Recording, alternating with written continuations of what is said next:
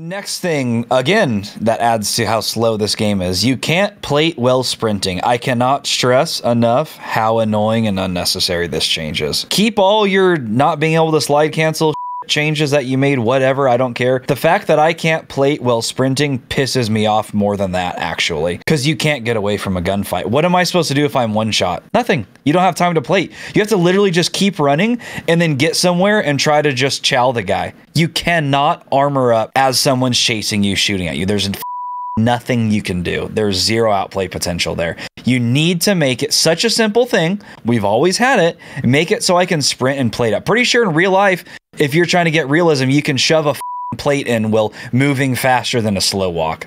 Change it. Activision devs do not play their own game. It's not your dad doesn't support you. You should know. You worked at a coffee shop, you stupid bitch. My name is Casey, and absolutely not fucking Tanner, because my parents don't hate me that much. Hey, did they have just 8 patches lined up, but they just didn't release them because they were on break? No, you moron kids. Then we'll, of course, get into it. Change your fucking name and get scammed. He's feeling under the weather. I probably won't say another word until Stay Humble, so have a good pod, Raz. I'll be here listening. Got it.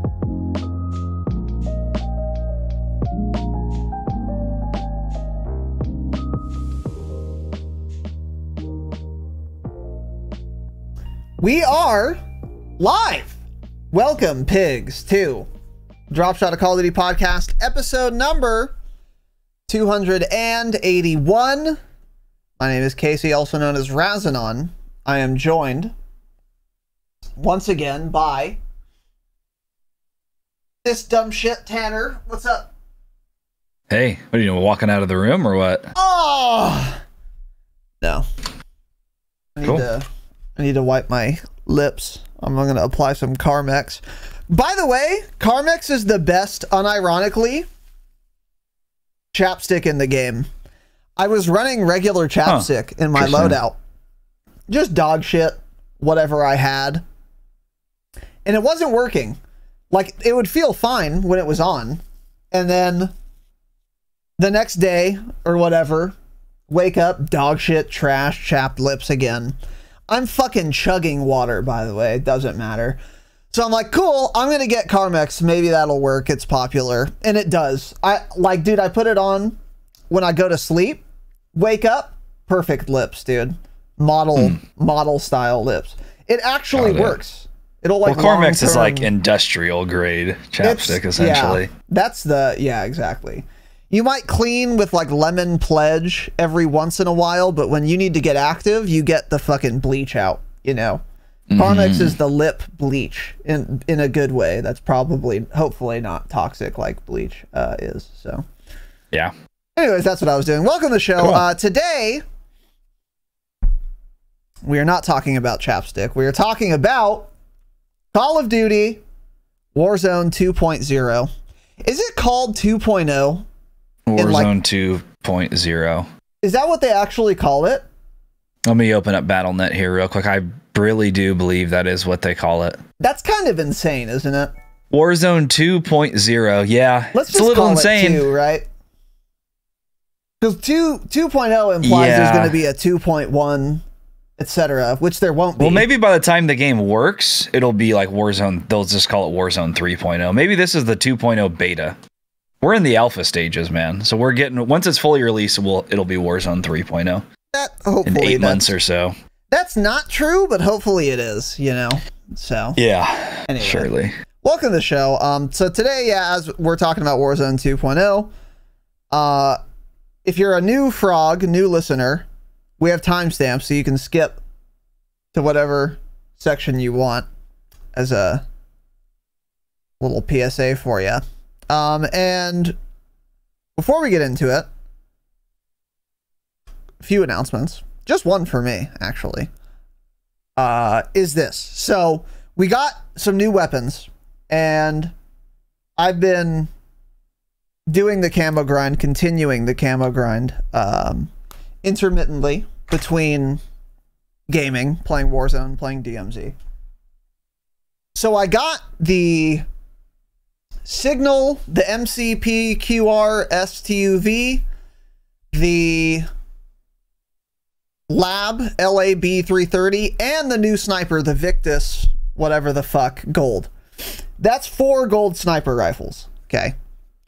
And then I just looked out of curiosity and I was like, even though I haven't gotten the SPX 80, which the game launched with gold, it was still 4 gold snipers. And for the platinum challenges, for the Signal, for example, it says you need 4 gold snipers to unlock the platinum challenge to be able to start going for long shots. However, when I hover over platinum, it's still locked. And it says I've only done 3 out of 4 snipers, even though I've gotten the Victus gold. So now I'm not so sure that you can get polyatomic without doing launchers. And everyone keeps saying that, but that's what I was saying last time. I don't think anyone's actually literally tested it and has confirmed it. Everyone's just assuming based on what the writing was. Or that's just bug, because I've been hearing a lot lately, even people in our Discord keep saying that like weapon challenges are bugged for them. Like they'll complete a challenge and it won't unlock the next one. But maybe that's because they were doing the new guns or something. Interesting. Yeah, I don't know. So that could have all been bait. So just keep that in mind. I don't know what the deal is there, but yeah, I was going to do all 5 snipers anyway, because hopefully if I do all 5 of them gold, it will unlock platinum. And then in theory, getting the Victus platinum will be an extra 1, but maybe it won't be. Maybe I wasted my time doing it. I don't know. Let us know. But I will let you know. But yeah, there's a little PSA for you. I'm not so sure about our polyatomic PSA that we had last time. Now, this has shaken me. But anyway, other than that, do you have any other announcements, Tanner?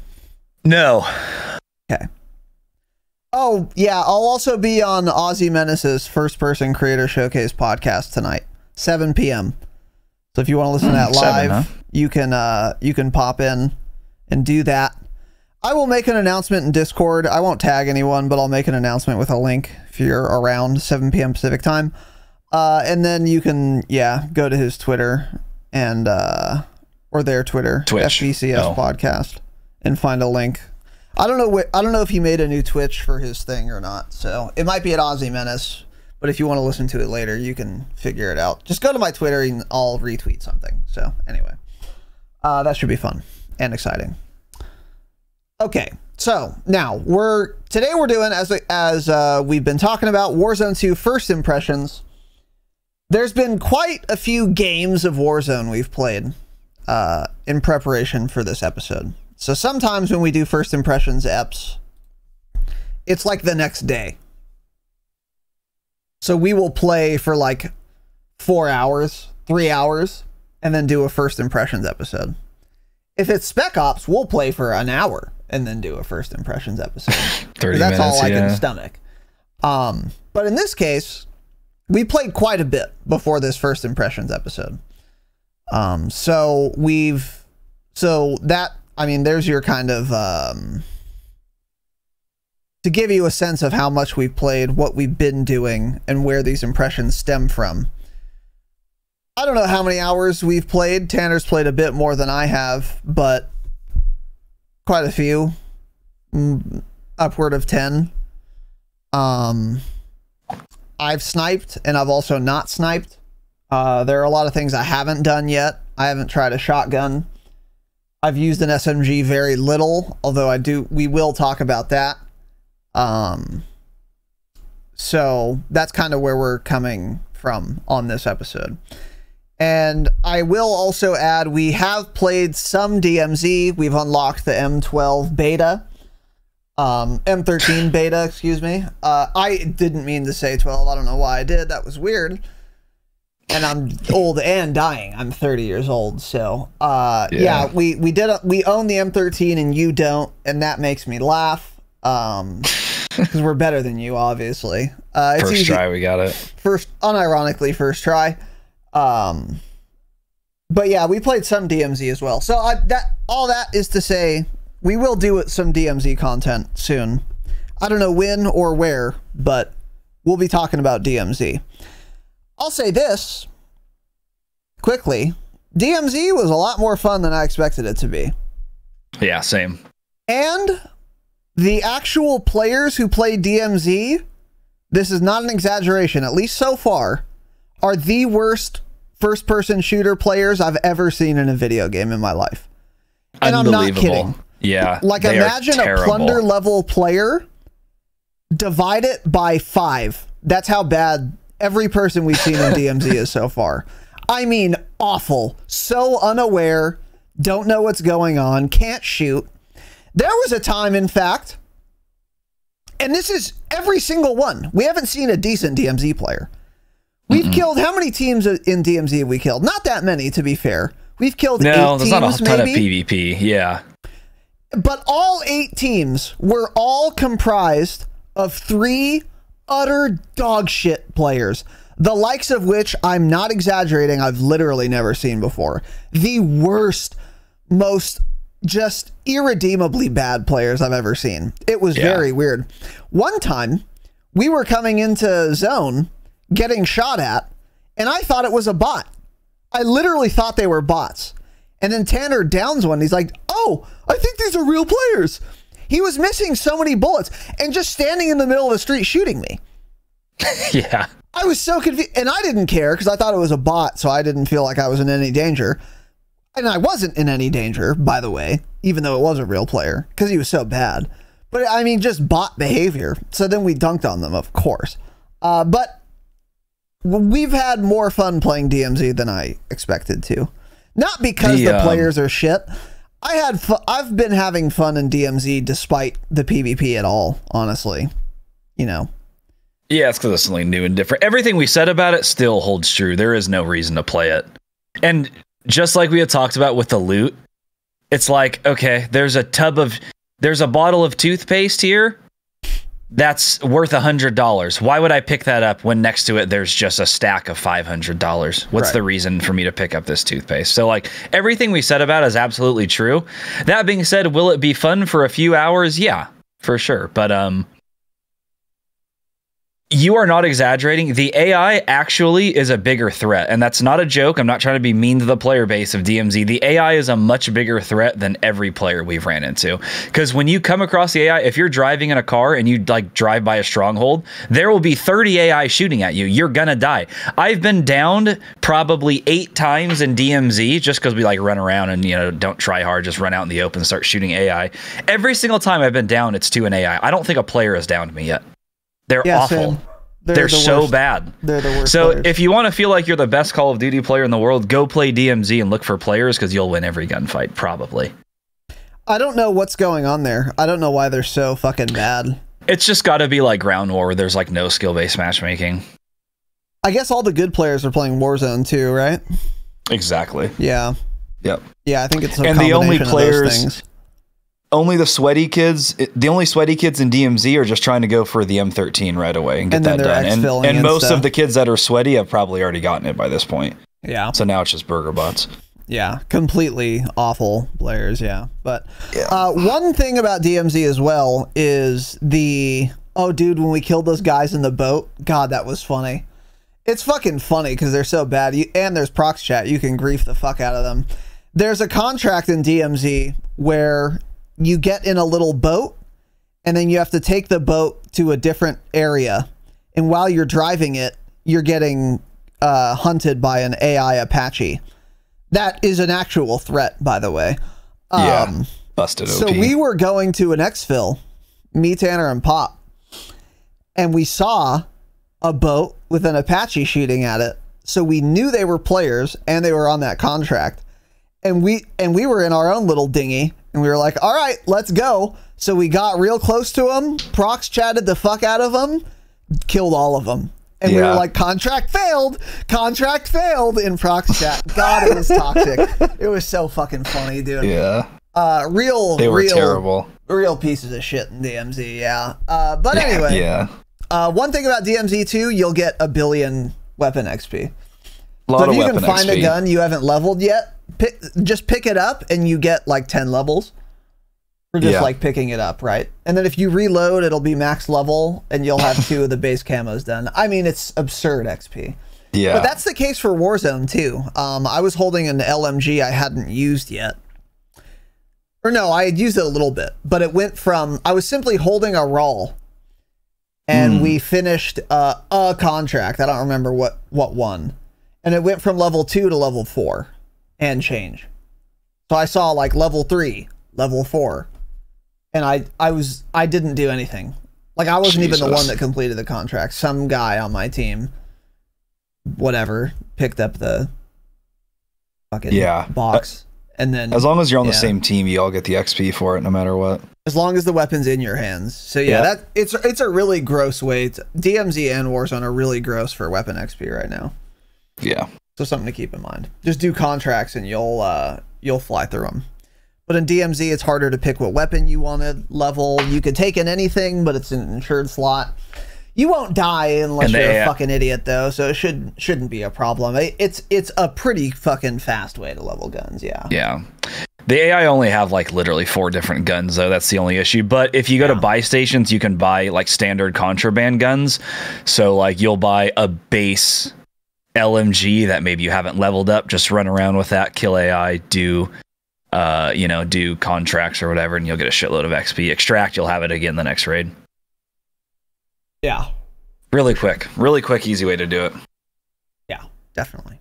So, all right. Other than that, anyway, no more announcements here. So we're going to get into this Warzone 2 first impressions. So we're starting with the good, you said, Tanner? Yeah. Okay. Starting with the good. And then, so yeah, that's how we've broken this up. We're going to talk about the good things of Warzone 2. Then we're going to talk about the bad things. PSA. These are first impressions. They are subject to change. They will change, yeah. Also, there's going to be more bad to say about good than good. Surely. Because when we're talking about what things are good, it's good because it's better than we expected, or it's better than Warzone 1. That's what good means. It's not just good in general. But if we're talking about something bad in the game, we do mean bad in general. So obviously there's going to be more things that are bad to talk about than good. Because we're not going to sit here and say, oh, the guns fire bullets. That's a good thing. For sure, yeah. Like, I'm glad that happens. But I'm not talking about... Yeah, guns fire bullets. Like, most of the game is good. That's why we play it. But we're talking about exceptionally good things. So, anyway, yeah. All right, so starting with the good. What do we got here, Pig? Best thing about the game right now, hands down, Dropshot. It is making the game. It is huge fun. It's fantastic. Could even that use some work? Yeah, of course it could. The directional on it's not very good, but the fact that it exists simply shocks me that Activision added this in, knowing how toxic everyone would be. And boy, it is toxic, and it's very funny, and it really does make the game. If you have a game where no one's VoIPing ever, and you're trying to shit talk people and have some fun, and no one talks back, boy, it's a pretty damn boring, man. But when you get those games where people are VoIPing nonstop, you start third-partying people that were already shit talking, and then you come in shit talking them. It is a lot of fun. And I think there's a lot of interesting things you can do with it that I want to try doing. I've seen videos of guys that are like, one guy was the last person left on a squad, and they essentially took the guy hostage. They're like, drop your guns, we're not going to kill you. And they made him like run around with them with no guns out, fantastic. And just like held him as a hostage. So there's a lot of funny things you can do with it. You can team up with the assimilation shit. But it's excellent. I was on record months ago saying, when this was first leaked, that COD was getting proc chat, I was like, no, it won't. Activision would never do that, knowing how toxic it is. Well, they did it, and it is very, very, very toxic, and I love it. It's surprisingly less toxic than I expected, to be honest, though. It's toxic for me, though, because I come in hot, I guess. If you just like go in and be like, hey, guys, what's up? No one's going to be toxic, but I come in saying, where you at, you little fucking bitch? I'm going to kill you and your team. So it's toxic for me, yeah. I guess what I mean to say is, yeah, because you're right, yeah. It's not as TOS as I expected it to No. be. There's gamer words and stuff, but not as many. Throwing around the spam for sure. The TOS words for sure. But it's rarer than I thought. A lot of it is just like bog standard, acceptable shit talk. Because you're not going to get banned. Like, it's not against the terms of service to say like, oh, you're dog shit, kid, get farted on.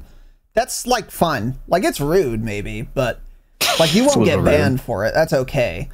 They've been on record saying this. We've never covered it, but they've been on record like, yeah, it's like, it's fine to trash talk. You just can't use fucking like racial epithets or something. Yeah. Which is a good standard for them to have, to be fair. Exactly. Yeah. So, but yeah, it's been a lot of fun.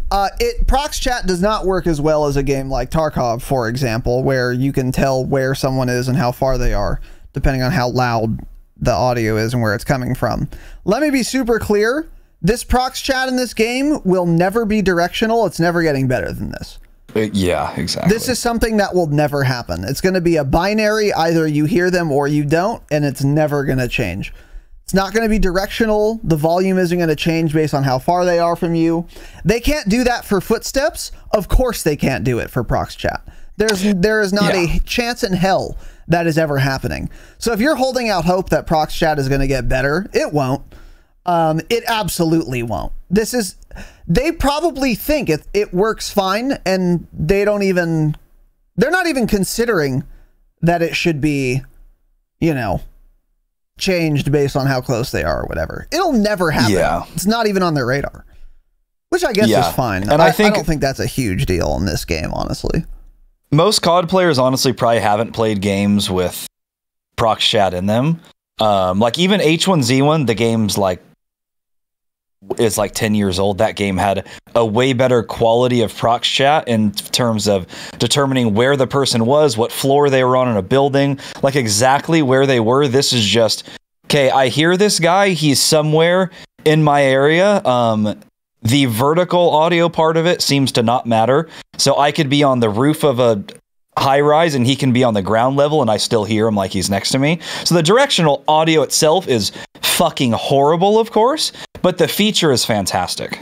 But compared to other games with prox chat, it is much worse in terms of just the overall quality of it. But it doesn't really matter. It's COD. It makes it fun. And yeah. When I say toxic, by the way, I'm not condoning kids running around yelling fucking racial slurs. I mean people like shit talking of course, as you're interrogating and whatnot, just so we're super clear. So no one thinks I want people, running around fucking yelling. This is why Tanner doesn't like to stream Warzone, by the way, is because he's lying right now. Yeah, and when he's off stream, you guys should hear the things that come out of his mouth. So yeah, that's a joke, by the way. Relax. Surely. Racism is cringe and retarded. Anyways, moving on. Yeah. But yeah, the prox chat not being like if this prox chat was in Tarkov, I would turn off Tarkov prox chat. Oh, no one would use it. Yeah. It would just harm you because you wouldn't know. Mm-hmm. Like in Tarkov, if I'm in dorms, I can tell what room the guy's in. I can be like, okay, based on this audio, he's in the 3rd or 4th room on the left of 2-story. Right.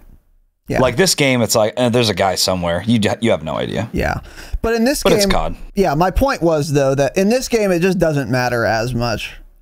Yeah, like in Tarkov, it would matter a lot more if it needs to be good in Tarkov. In other words, in this game, it doesn't really need to be directional. I should say it'd be better if it was in this game, but I don't think it's a huge issue. So anyway, yeah, it's a lot of fun as expected. So yeah, for sure. Yeah.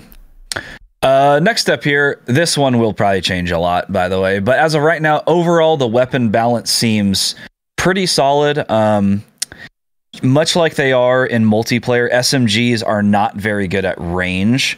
It's not like, it doesn't seem like you can build like an MP7 like you could in Warzone 1 and like actually kill people easily from like 50 to 70 meters with an iron sight MP7. You can't do that in this game. SMGs shred up close. They're very, very good, but they're good at one thing, and that's that. And it's the same thing with ARs. ARs, you're not going to win all the gunfights up close because you're going to get killed by the sprint to fire if you're going up against an SMG or something, but they're good at 40 to 50 meters, while also not being so easy to control that you can like easily beam people off a head glitch at 100 meters like you would all day long on Caldera and Rebirth. So I think that's overall pretty good. When it comes to the sniper balance, I still don't know how I think about it.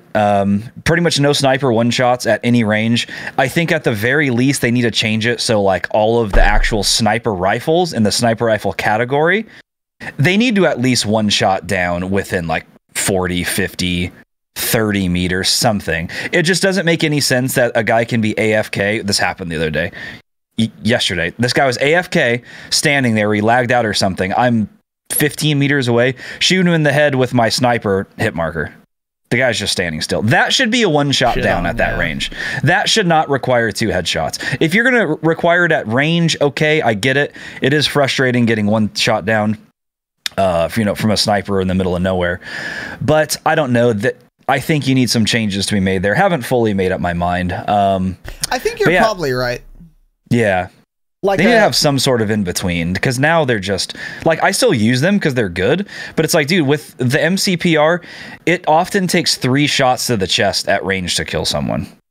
So it's a little rough, but then the balance is good in that way also, because at that distance I wouldn't be beaming someone easily with an AR, so I'm still choosing to use that sniper even though it's not a one shot down. So You're I think that's where more damage with a sniper. Yeah. So I think that's kind of where you can come in and say like the overall balance is okay as of now.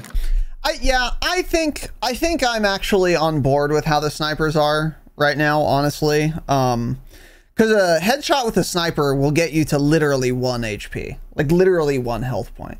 So all you have to do at that point is fart on them and they'll be downed. I think that's probably fine.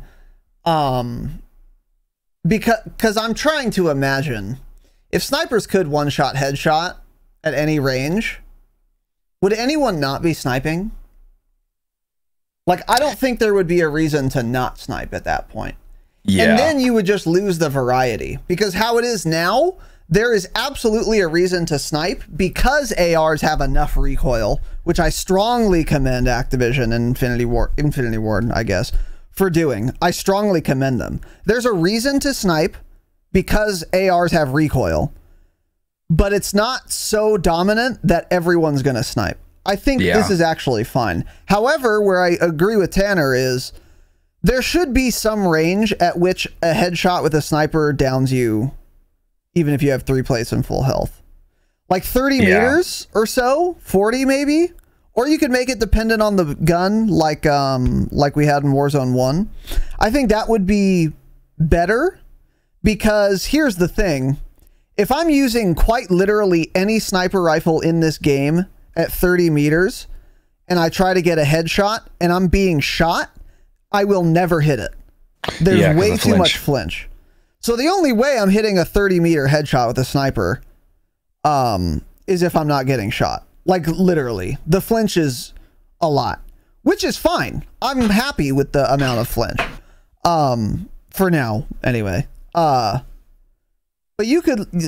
because that flinch exists, I think there should be some range where you can one-shot headshot. I just don't think it's that big of a deal.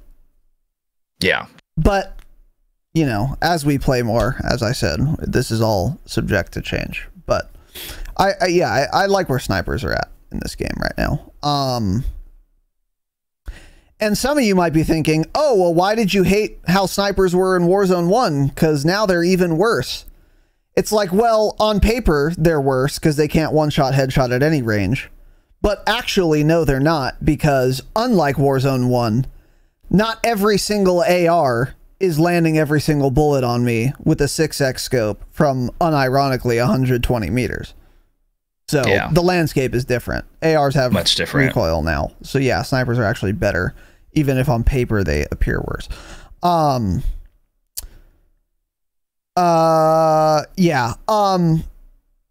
that, you can also frame it this way. If I see someone at 150 meters and they have an AR or an LMG and I have a sniper, I would much rather have the sniper in that situation. Every single time. Every single time. And in fact, this has happened. I'm sniping. The other guy isn't. I see him at 150 meters and he doesn't even try shooting back because he knows he can't. So he's just running away trying to get to cover. Sometimes I kill him. Sometimes I don't. But that's the advantage of using a sniper. Yeah. Is that it's like the guy's thinking, oh, he's so far away, I don't even have a chance of hitting a shot. I'm just going to run. And then the other thing is with the plating system, which we'll get to, don't worry. Yeah. If you hit someone and you hit them in the head so that they're basically one shot, if they start running away, If they start plating, they're going to be walking, and it's an easy follow-up shot. You can shoot them in the leg, and they're dead. True. And if they don't, then they're just going to run away and not try plating, and they're still going to be one shot, and you can hit a follow-up shot. So I think that's also why they're good, because of that terrible feature that we'll get into. That's a great point, actually. You're right. Yeah. Yeah. The only concern I have about snipers is solos, which I haven't played and won't. But I wonder how viable sniping is in solos, because if you're playing like quads, being able to get someone to 1 HP is really good. Because you have 3 other guns, maybe someone's using an AR. It's like, yeah, you're not going to be beaming this guy from 150 meters that I just hit, but literally hit him once, please. And that's not hard. Like, they'll be able to hit him once. So that makes sniping a lot better. But if you're playing solos, do you snipe? Is that better than just using an AR and closing the distance? I don't know. Sniping seems like it would be worse in solos than in quads, because you never have the opportunity to one-shot kill someone unless they haven't found a vest yet. Yeah. I don't know what to think of that situation, because I haven't played solos. So, but I am curious. Yeah, that's true. Yeah, I don't know. We'll learn more about. I think it would still be good. I don't know. I'll have to think about that more and see people. And if any of you listening snipe in solos, let us know how it's working out for you. And how you're handling playing that. Pretty fun on this map and everything. Yeah. Because what I would think is, I don't know what you would do. Because I was going to say, like, you could run like an AR with a lot of velocity as a secondary, so that you could like land a headshot and then just switch and like finish. But then it's like, but then you're super fucked up close if you're building like a velocity AR. That's not really an option. So I don't know. I don't know how you handle that. It's interesting. I guess you just have to hit the follow-up.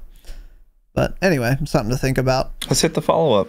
I have not used SMGs much, and I like that they have a very steep damage range drop-off. But on the one kill that I can think of right now that I got with an SMG, it was at 25 meters. Boy, it took a lot of bullets. A lot of bullets. I like that I can't like fart on someone at 40 meters with an MP7, but we might have gone a little overboard. I don't know yet. Because SMGs don't underperform inside of 10 meters. They will delete you for sure. Yeah, which they definitely should do. But how far should that damage range go out? I don't know. But they are very significantly worse outside of that first damage range. Like insanely. I was shocked how many bullets I had to land to get it down with a Vaznev. Again, 25 meters probably. I don't know if that's too much or fine. I don't know where I stand on that yet, but it's something I'm keeping my eye on. Yeah. Yeah, for sure. I think that's how they're balanced well, though, because you're right there. Then when you get up close, you're like insta dead. Yeah. So. Yeah, I'm not saying it's necessarily bad. It's just I was just surprised how many bullets I had to land. I was like, Jesus Christ. But yeah, maybe that's fine. I don't know. We'll let you guys know. So anyway, moving on. Next thing here. So this has been the hot topic with everyone is the map. The map to me seems good. So here's what I'll say. It is hard to judge this early. I really liked Caldera at the start for the reason that I always said it looked cool and was a really interesting setting for a game. That was my biggest thing. Is I never said early on like, oh, Caldera's an excellent map. I was like, okay, it's interesting, it's different, it feels like somewhere, it feels like alive and where people live. And that was kind of like my initial impressions on that. My initial impression for Al Mazrah is, it strikes me as like the most basic battle royale map you can design, which isn't necessarily a bad thing. It just, everything again kind of looks so similar. Like nothing really stands out. Like Verdansk seemed to have so many POIs that felt so much different when you got into those areas. Like Al Mazrah and Caldera, same thing. It's like it all just kind of blends together and like nothing feels that different. And like the big POIs that are like very different, just aren't interesting. Like Ronin oil or something. It's like I don't want to fight at a flat oil field. Like they're just boring to fight in. So I think overall it is a good map and it plays well, and I'll learn to like really love it. But it's just like the most basic BR map you can imagine is kind of what it seems like. Another thing, Observatory, which is the new Peak. It's the high point in the middle of the map. It's essentially just a way better designed version of Peak, which is good. It's more accessible. There's roads. There's hiking trails going up to it. There's various little paths. You can run up the side of the mountain in this game better.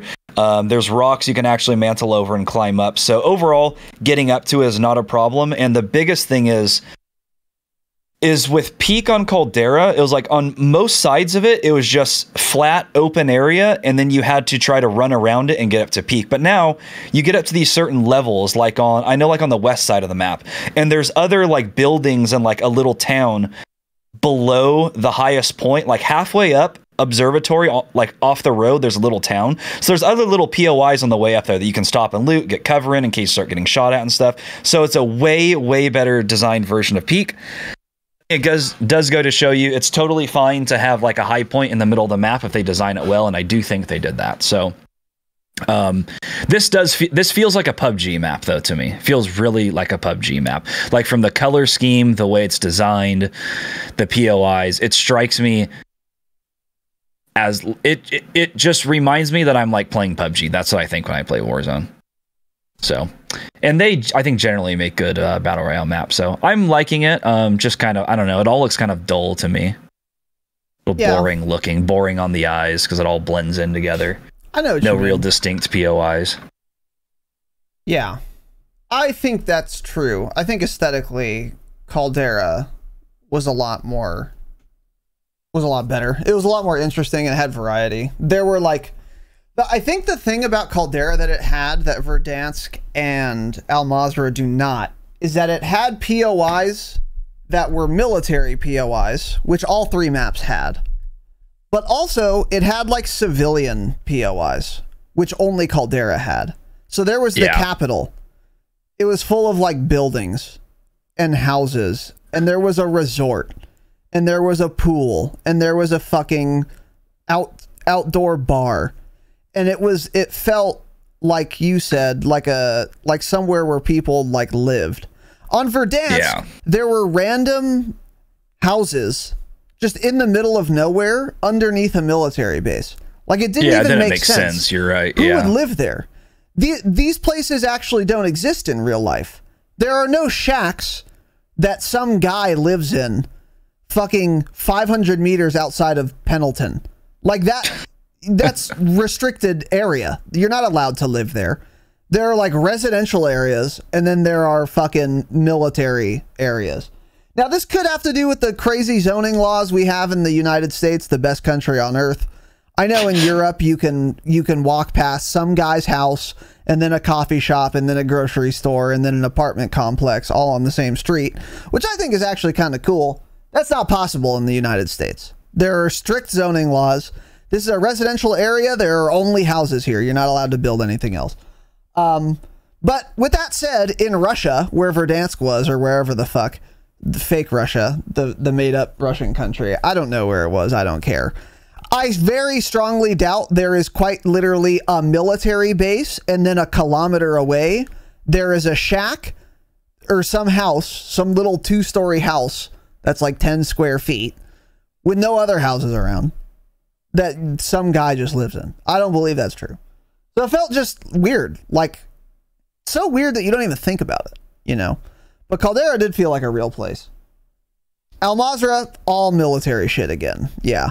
I don't know if there are houses. Maybe there are, actually. Never really thought about it. I don't think it's I don't even think of it as military. Well, it all like looks the same.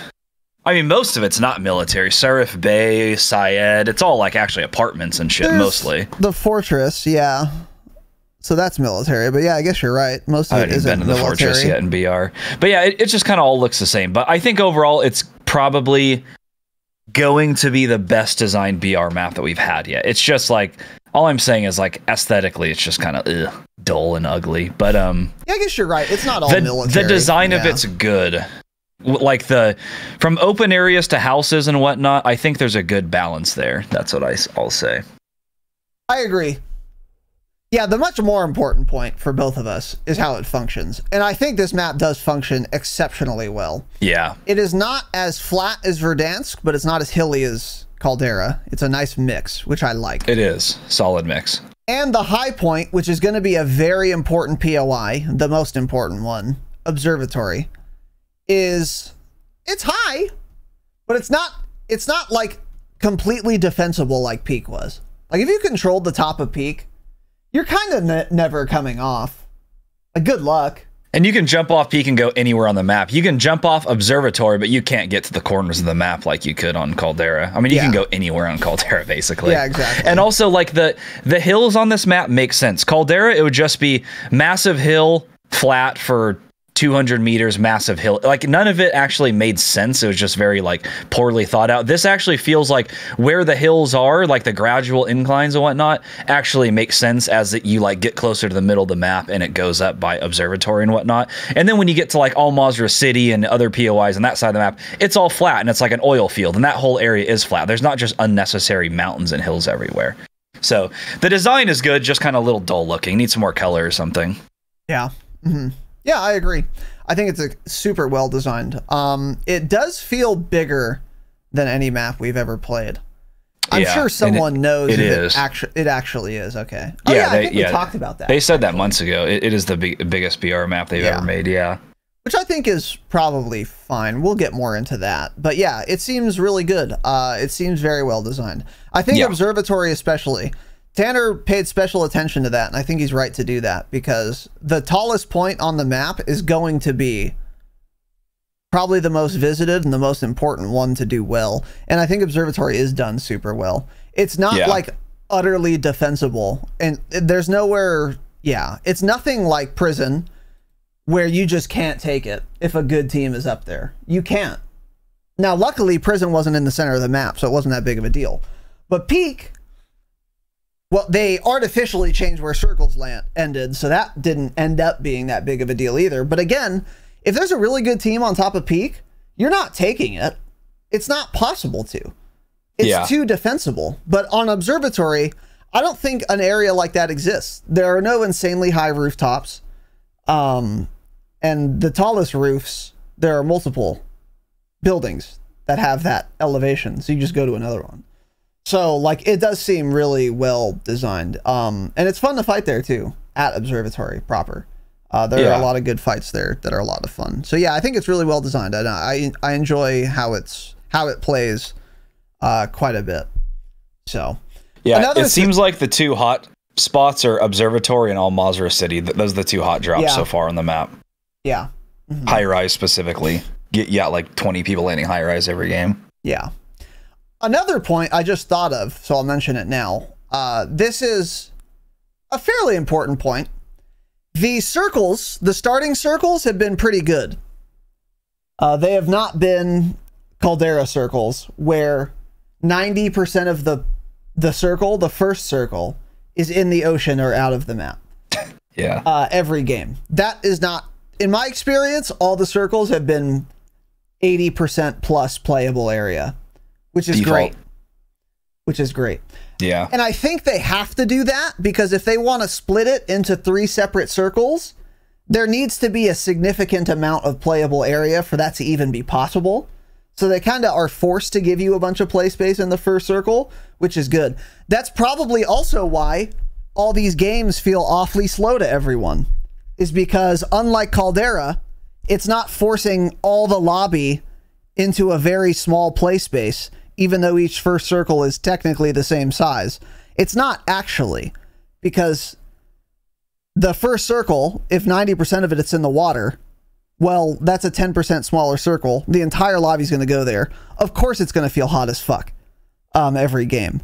But if you have actual circles that make sense, then people can go anywhere in the circle, because all of it's playable, and then the early game's going to feel a little slower, because people aren't going to be super concentrated. It's probably why the game, that's one of the reasons the games probably feel a lot slower than like Caldera does, or did. Yeah. So something to keep in mind. But in the long run, it's better that the first circle, I can land in it. Like, that's probably a good thing. So I'll take it. Another thing about this map climbing works. Climbing works well. If you're going up observatory, you can actually mantle most of the rocks you would want to with very little issue. On top of that, I have not run into ledge hanging being super cringe as often as I expected to, which is good. I haven't died because I'm ledge hanging when I wanted to just insta mantle yet. Now it will happen, and the mechanic is still dog shit. But luckily, it has not been as much of an issue as I expected it to be, or as often. And I can say the same about water as well. I've not died to water yet, so that's good also. Probably because when it comes to the mantling thing, that's probably because you're not even mantling, climbing over things. Like I'm just running around walls. I'm not even going to try jumping over them. So it hasn't been an issue for me. Because I feel like we know better than to even try it, so I just run around instead of having to mantle that. And if it's like a rock face or something, the animation seems to go a lot quicker, and like you're usually climbing a rock face going up to observatory or something, so you're not getting shot at. It's not going to necessarily get you killed. But when it comes to like jumping over a wall to a backyard, I'm just never going to do it. I'm going to run around. If I'm fighting someone that's there, I'm not going to do that. Actually, yesterday, I got an easy kill on a guy.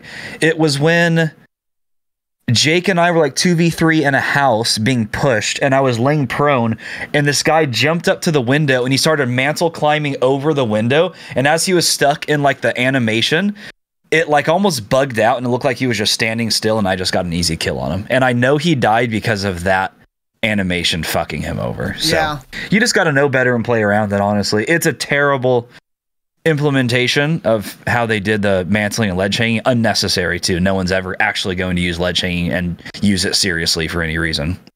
So it was a waste. It's just a bad thing. But you learn to kind of you know play around it. Mm-hmm.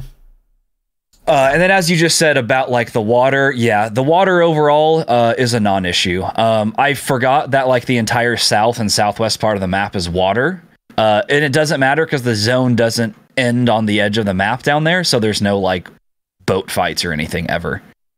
But you can go all the way around from north of airport all the way down to the southeast part of the map, all the way along the south to the southwest corner, and then go up like basically halfway into the map up to quarry, and you can be in water that whole time. But it just doesn't really seem to matter. And when it comes to like the rivers and stuff going through Al-Mazrah City, again, takes 3 seconds, 5 seconds to swim across it. Doesn't really matter. If you're being shot at, obviously don't swim across right there. You know, use your brain, go somewhere else. Don't cross the river. It hasn't been a big issue at all, though. Yeah. There is shit hit reg in the water. That's one thing I will say. True. If you see someone's body in the water and you try shooting at it, like 1 out of 4 bullets are hitting. Remember you and me were both really trying to kill some guy in the water? Yep. And we were like, sniping too. Yeah. And we were sniping, and I was aiming at like his head that was out of the water the whole time. And like finally, after both of us probably firing a combined 6 shots or something with our bolt action rifles, we downed the guy. Yeah. Yeah, that was weird. So, but yeah, overall not a big deal. I agree with you. Yeah. So that's good. Let's see, where were we next here? Okay, so when it comes to the AI, I think the placement's good. It's definitely much improved from what we saw at COD Next, where they were definitely all over the place. Or I swear at COD Next, there were like every stronghold was always up or something. So in this game, there's usually between, I've seen, I think anywhere from 2 to 4 strongholds at a time. I don't know if it's a set number or if they like just disappear on the UI at times because the UI is all completely bugged. But it doesn't seem to always be a set number of strongholds. But the AI placement is good because they are absolutely only at the strongholds and nowhere else. So they are not an issue unless you want to go to a stronghold and fight them. Even then, if you like run by across the street from a stronghold and they're on the outside guarding it, they're not going to shoot at you unless you shoot at them first or if you get super close to them. So you can just completely avoid it if you don't want to hit the stronghold. And I do now like the idea of strongholds giving you a chance to get a loadout early. And the more I've been playing Warzone, the more I'm realizing that's like a necessary strategy to do. You kind of have to go to a stronghold, I think, because the chance of you getting your loadout later in the game is not very high. And so I think going for the strongholds is necessary, and they're easy to clear. There's no juggernauts sitting at them.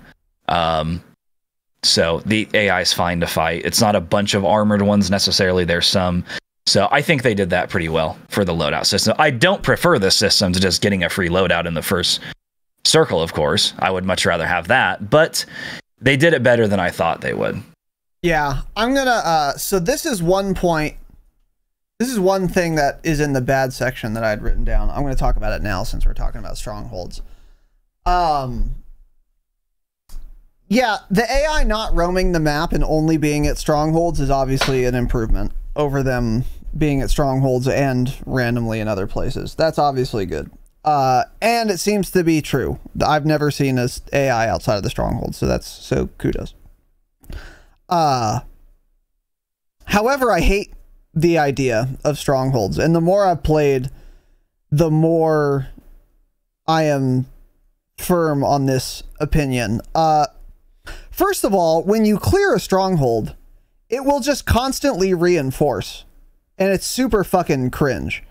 There will be times where we take a stronghold and then we see a helicopter on our mini-map, and you just don't know if it's AI or some other player team unless you literally go look, which is risky if it's real players, because then you're like going outside, maybe you're assuming it's AI because you know eventually an AI chopper is going to come. And then it's not. It's fucking Biffle, Swag, and I don't know who else, whoever, some other guy they play with a 200 KD, just fucking destroying you. It's like, okay, cool. Well, this only happened. I was only so fucking haphazard about this because I assumed it was an AI helicopter, because it probably was, and I know an AI chopper is going to come back anyway.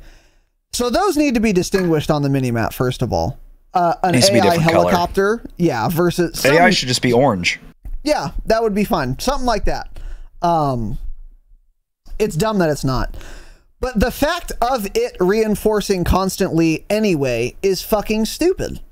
Why does this need to be the case? I cleared the stronghold. I fought the AI. I didn't want to fight any AI to begin with, by the way. I'm playing a BR. I want to fight zero AI, in fact. But you forced me to fight some AI. Fine. I'm done now. But smile, no I'm not, because they're going to constantly keep reinforcing here.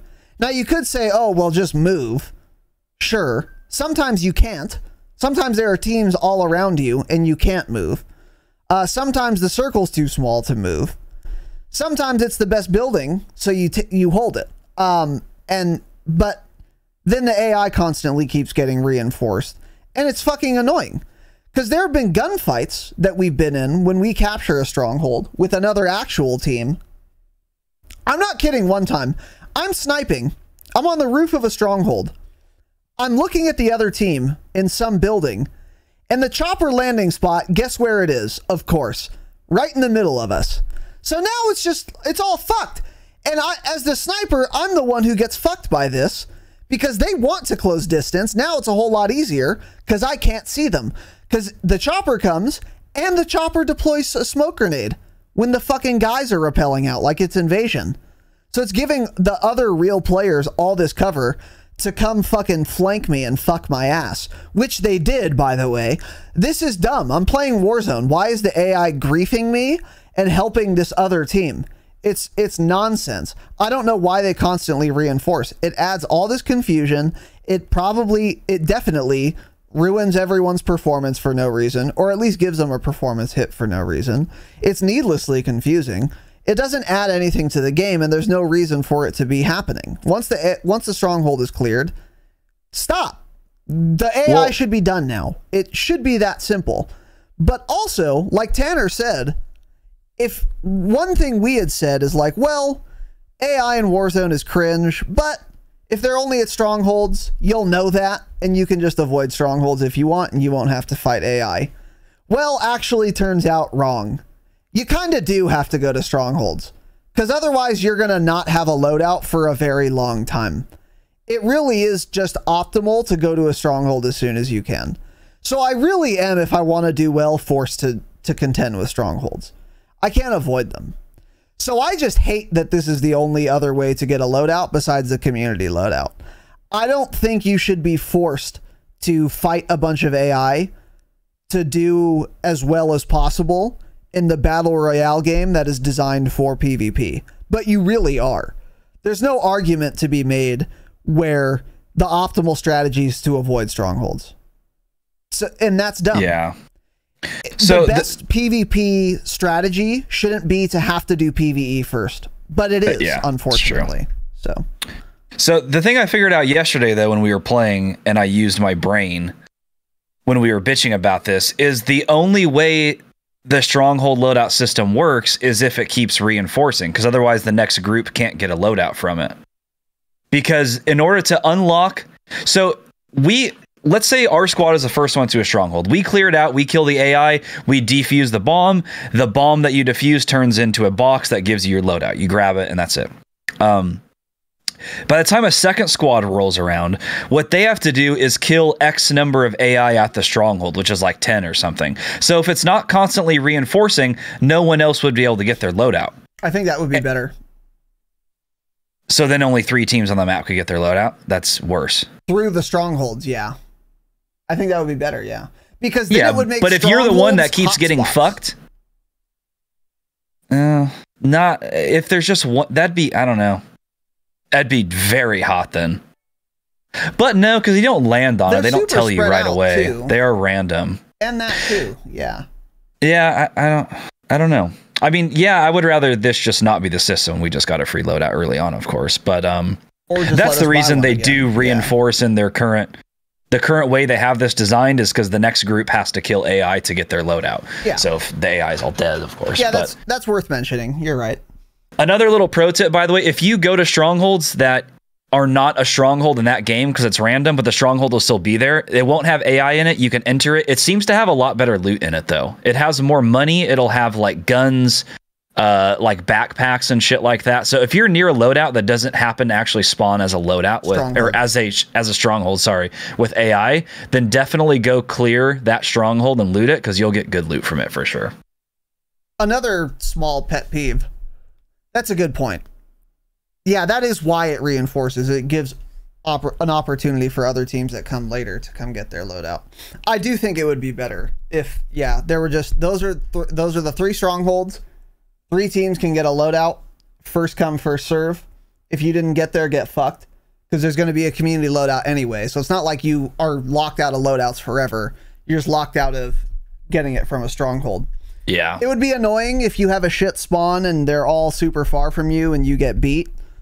But it would also make for an interesting mid-game, which this game kind of doesn't have right now. Kind of lacks a mid-game.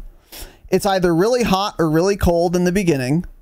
And then the mid-game is just, you rarely see anyone. And then the end game is super hot and fun. Because the map is so big and because everyone's crashing, to be fair. But if the strongholds were only accessible once, that would create a really strong mid-game. Because then all of the lobby would be incentivized to go to one of 3 random spots. And you would know going in, okay, this is going to be hot because we want our loadout. We want to get there first. Everyone else is thinking this. We're about to bang. Hopefully we get it first and then we have our loadout. It would create a mid-game that I think the game lacks right now.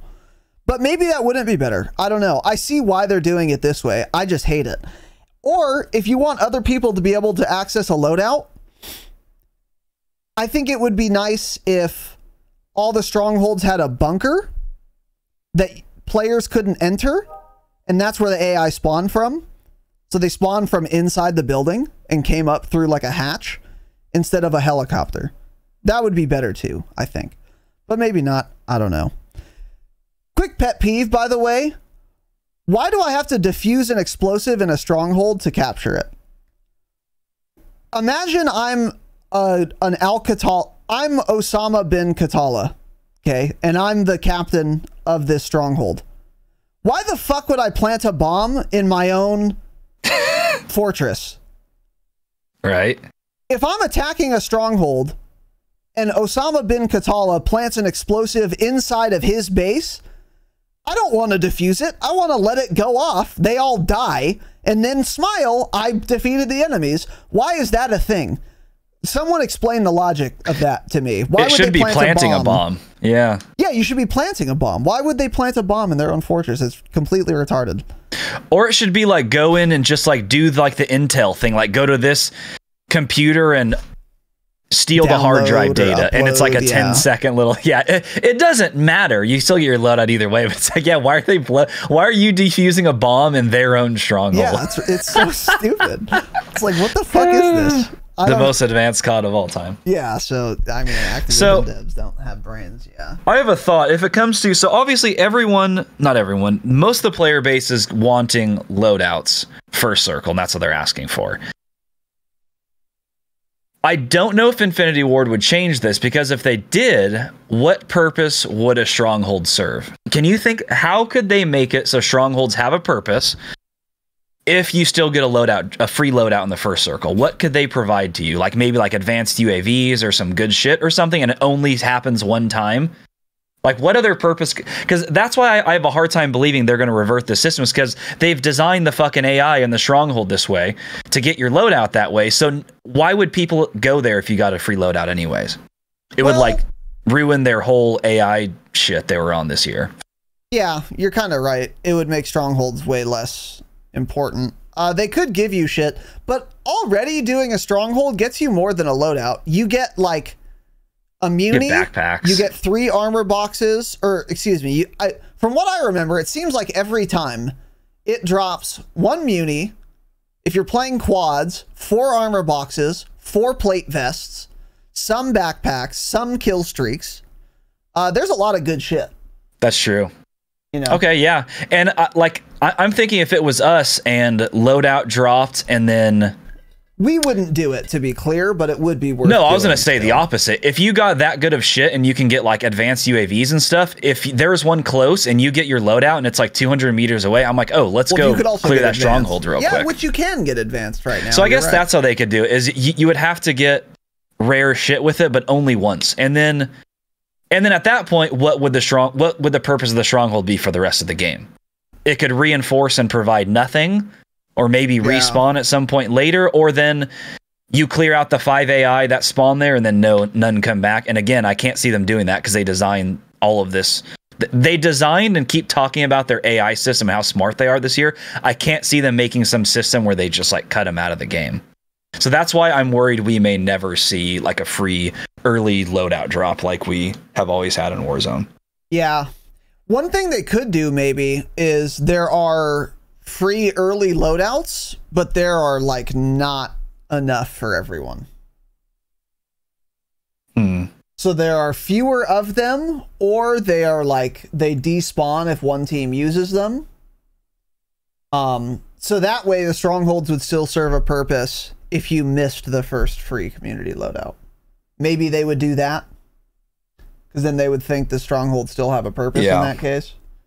But you're absolutely right. The AI, there's going to be AI and strongholds in Warzone 2 until Warzone 3. They're never getting rid of this, of course. Yeah, there's no chance. There's no chance. Hopefully they become less relevant, but they're never going away. Yeah, you're absolutely right about that. Yep. But I just think it sucks.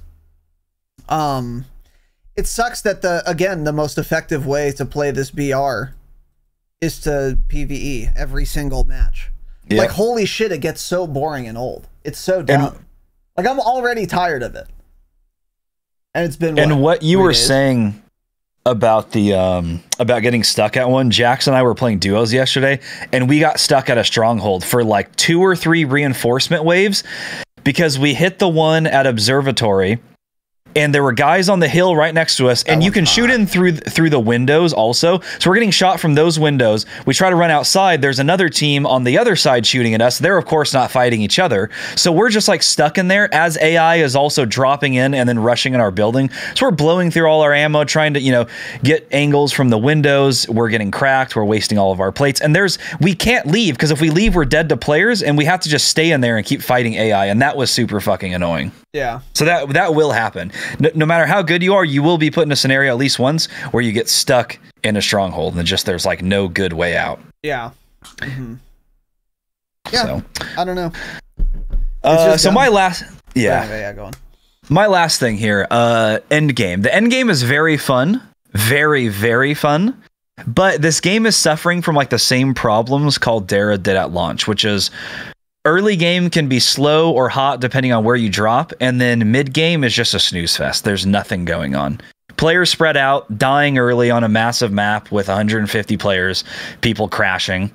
Hardly any UAVs because they're limited in the buy stations, so then people aren't popping UAVs and rushing. You're essentially just aimlessly running around trying to figure out where people are, and the map's so fucking big, you'll run around, drive around, not hear any gunshots, won't know what to do. So you're just running around in circles searching for other players. But once you get to the late game, the final circle or two, there's a lot of teams left typically for that size, because they also saw no one mid-game. Of course, they were also running around aimlessly. And then the battle is a ton of fun. But regardless, that can't like fully make up for the fact that I just spent 10 minutes running around not being able to find anyone while I was searching for people. It's a boring mid game, but the end game is really, really, really fun games. But something needs...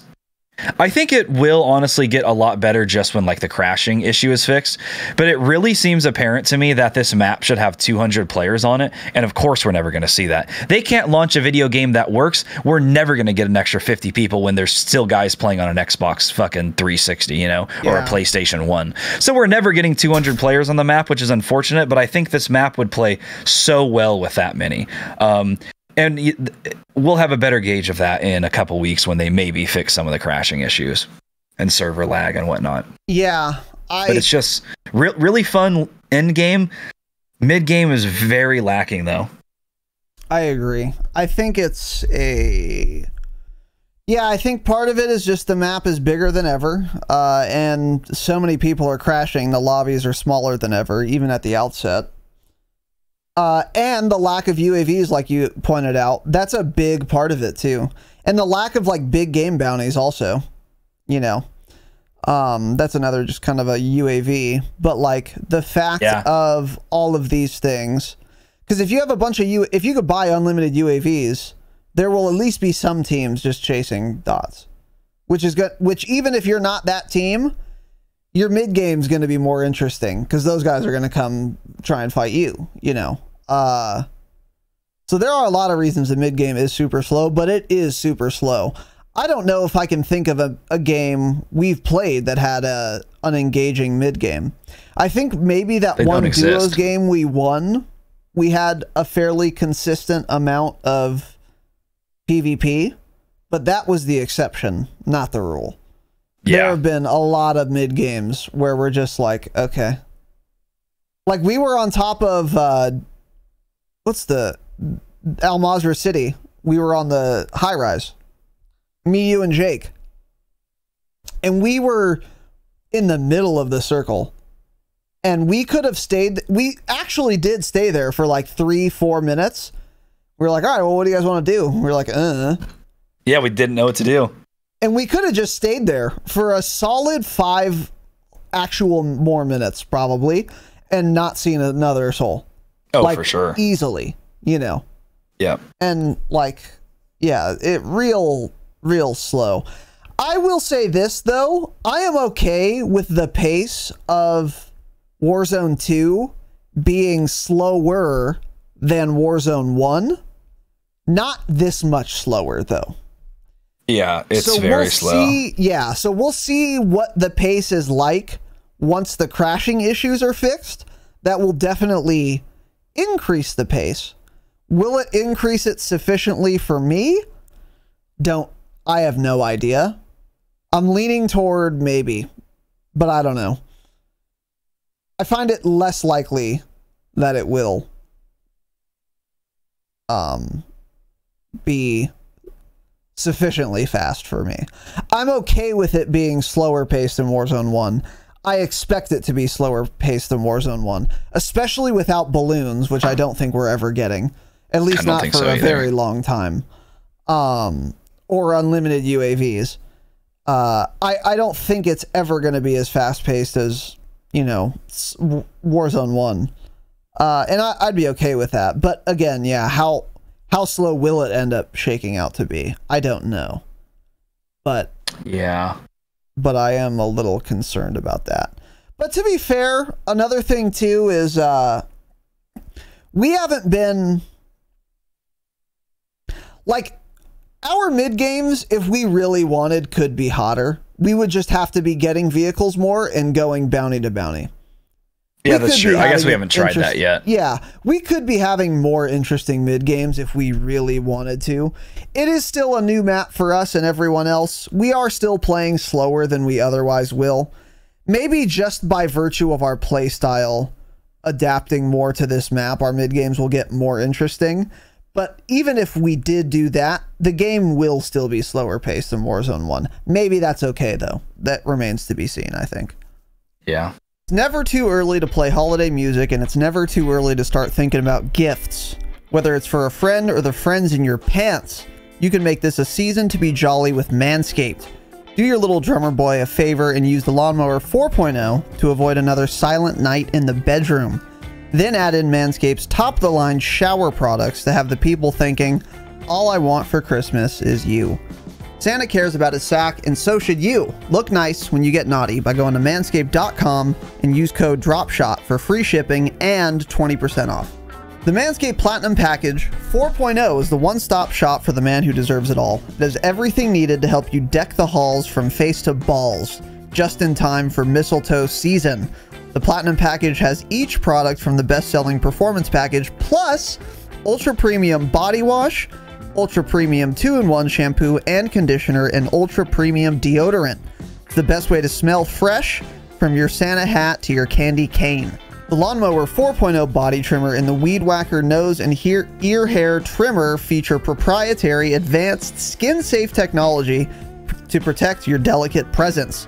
Plus, both are waterproof, so there's no issue clearing the snow out of your driveway. Now that you've groomed your candy cane, it's time to make sure you don't smell like a reindeer with the Platinum Package's shower products.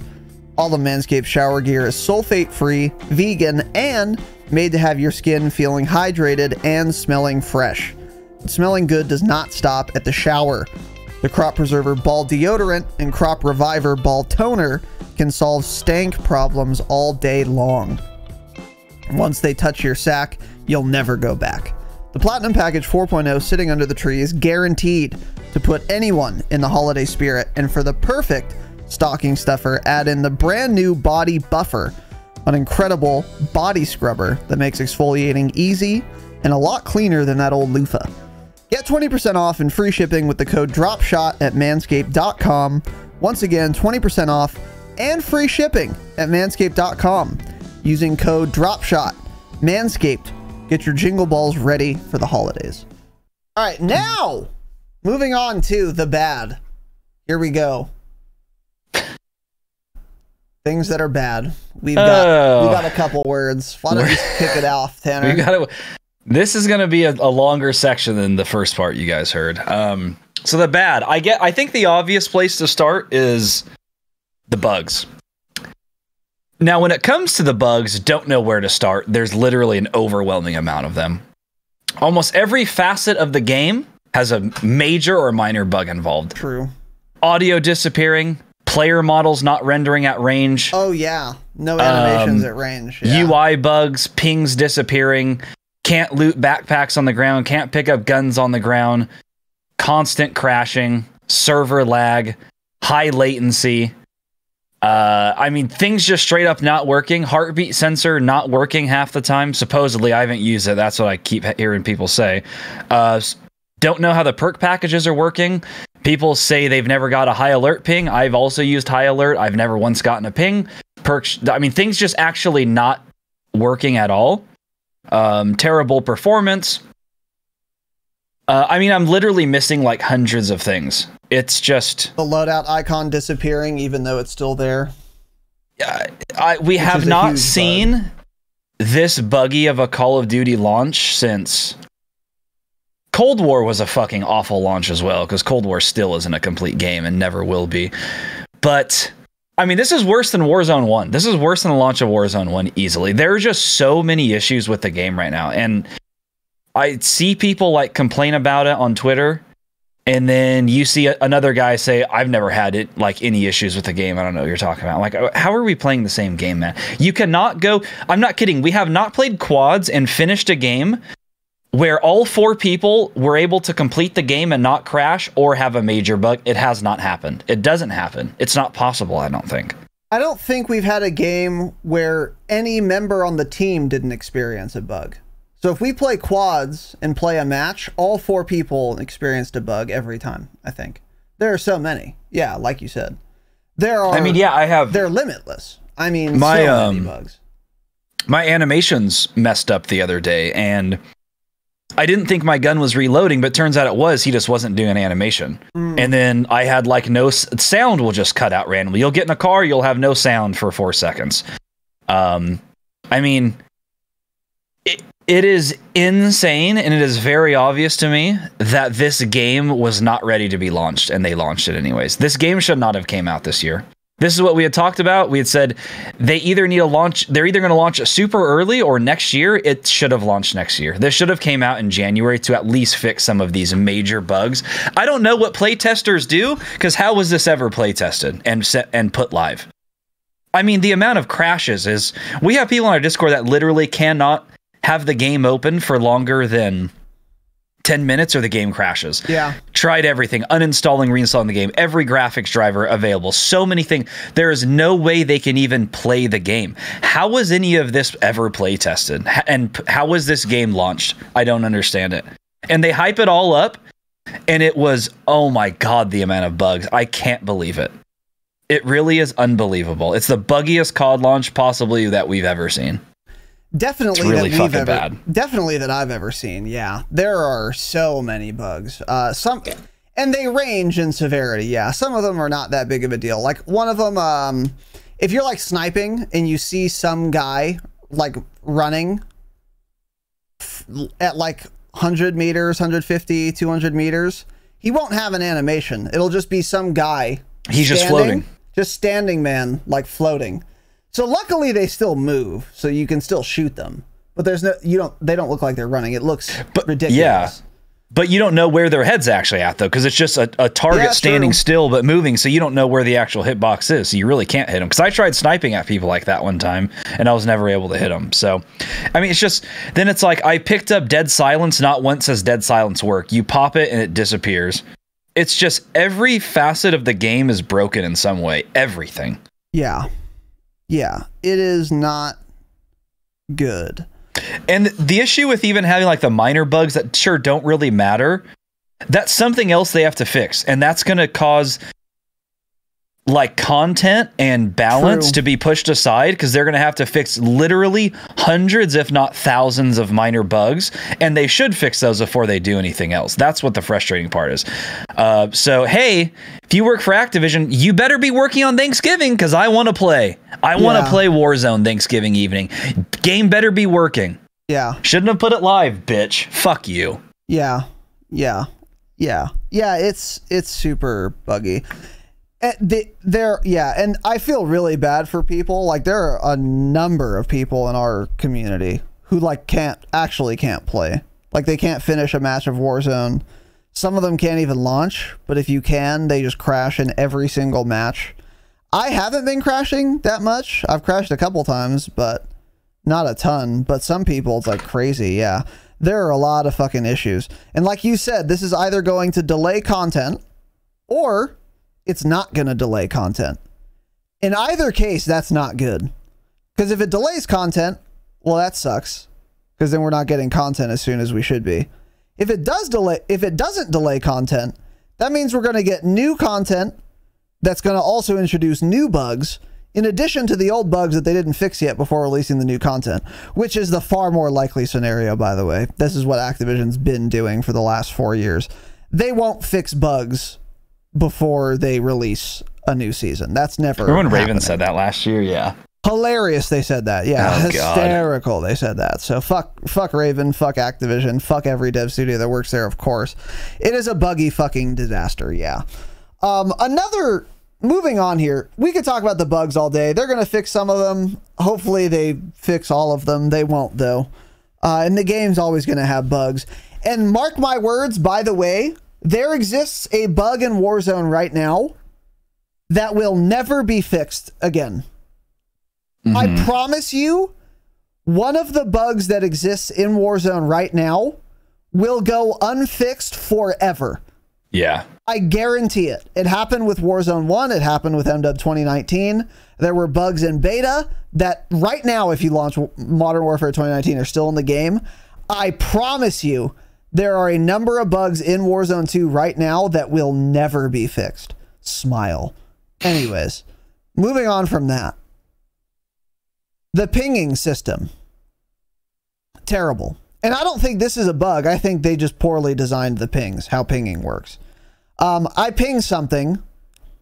It hangs out for, I don't know, 30 seconds, maybe a minute, and then the ping disappears. Don't time my pings out ever. If you want me to unping something, I'll do it. Don't do it for me, first of all. But if you're going to time it out, like Warzone 1 does, make it 2 or 3 minutes. Not 30 seconds or whatever the fuck it is. Also, make it more obvious. God, it's so not obvious. I never see your guys' pings. You have to search hard to find a ping. And it makes me wonder, if I was like random filling without like voice and someone pinged something, I would never know.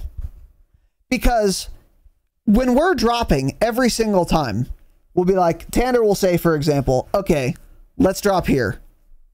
And I have to ask him where. Not because he didn't ping it. He pinged it.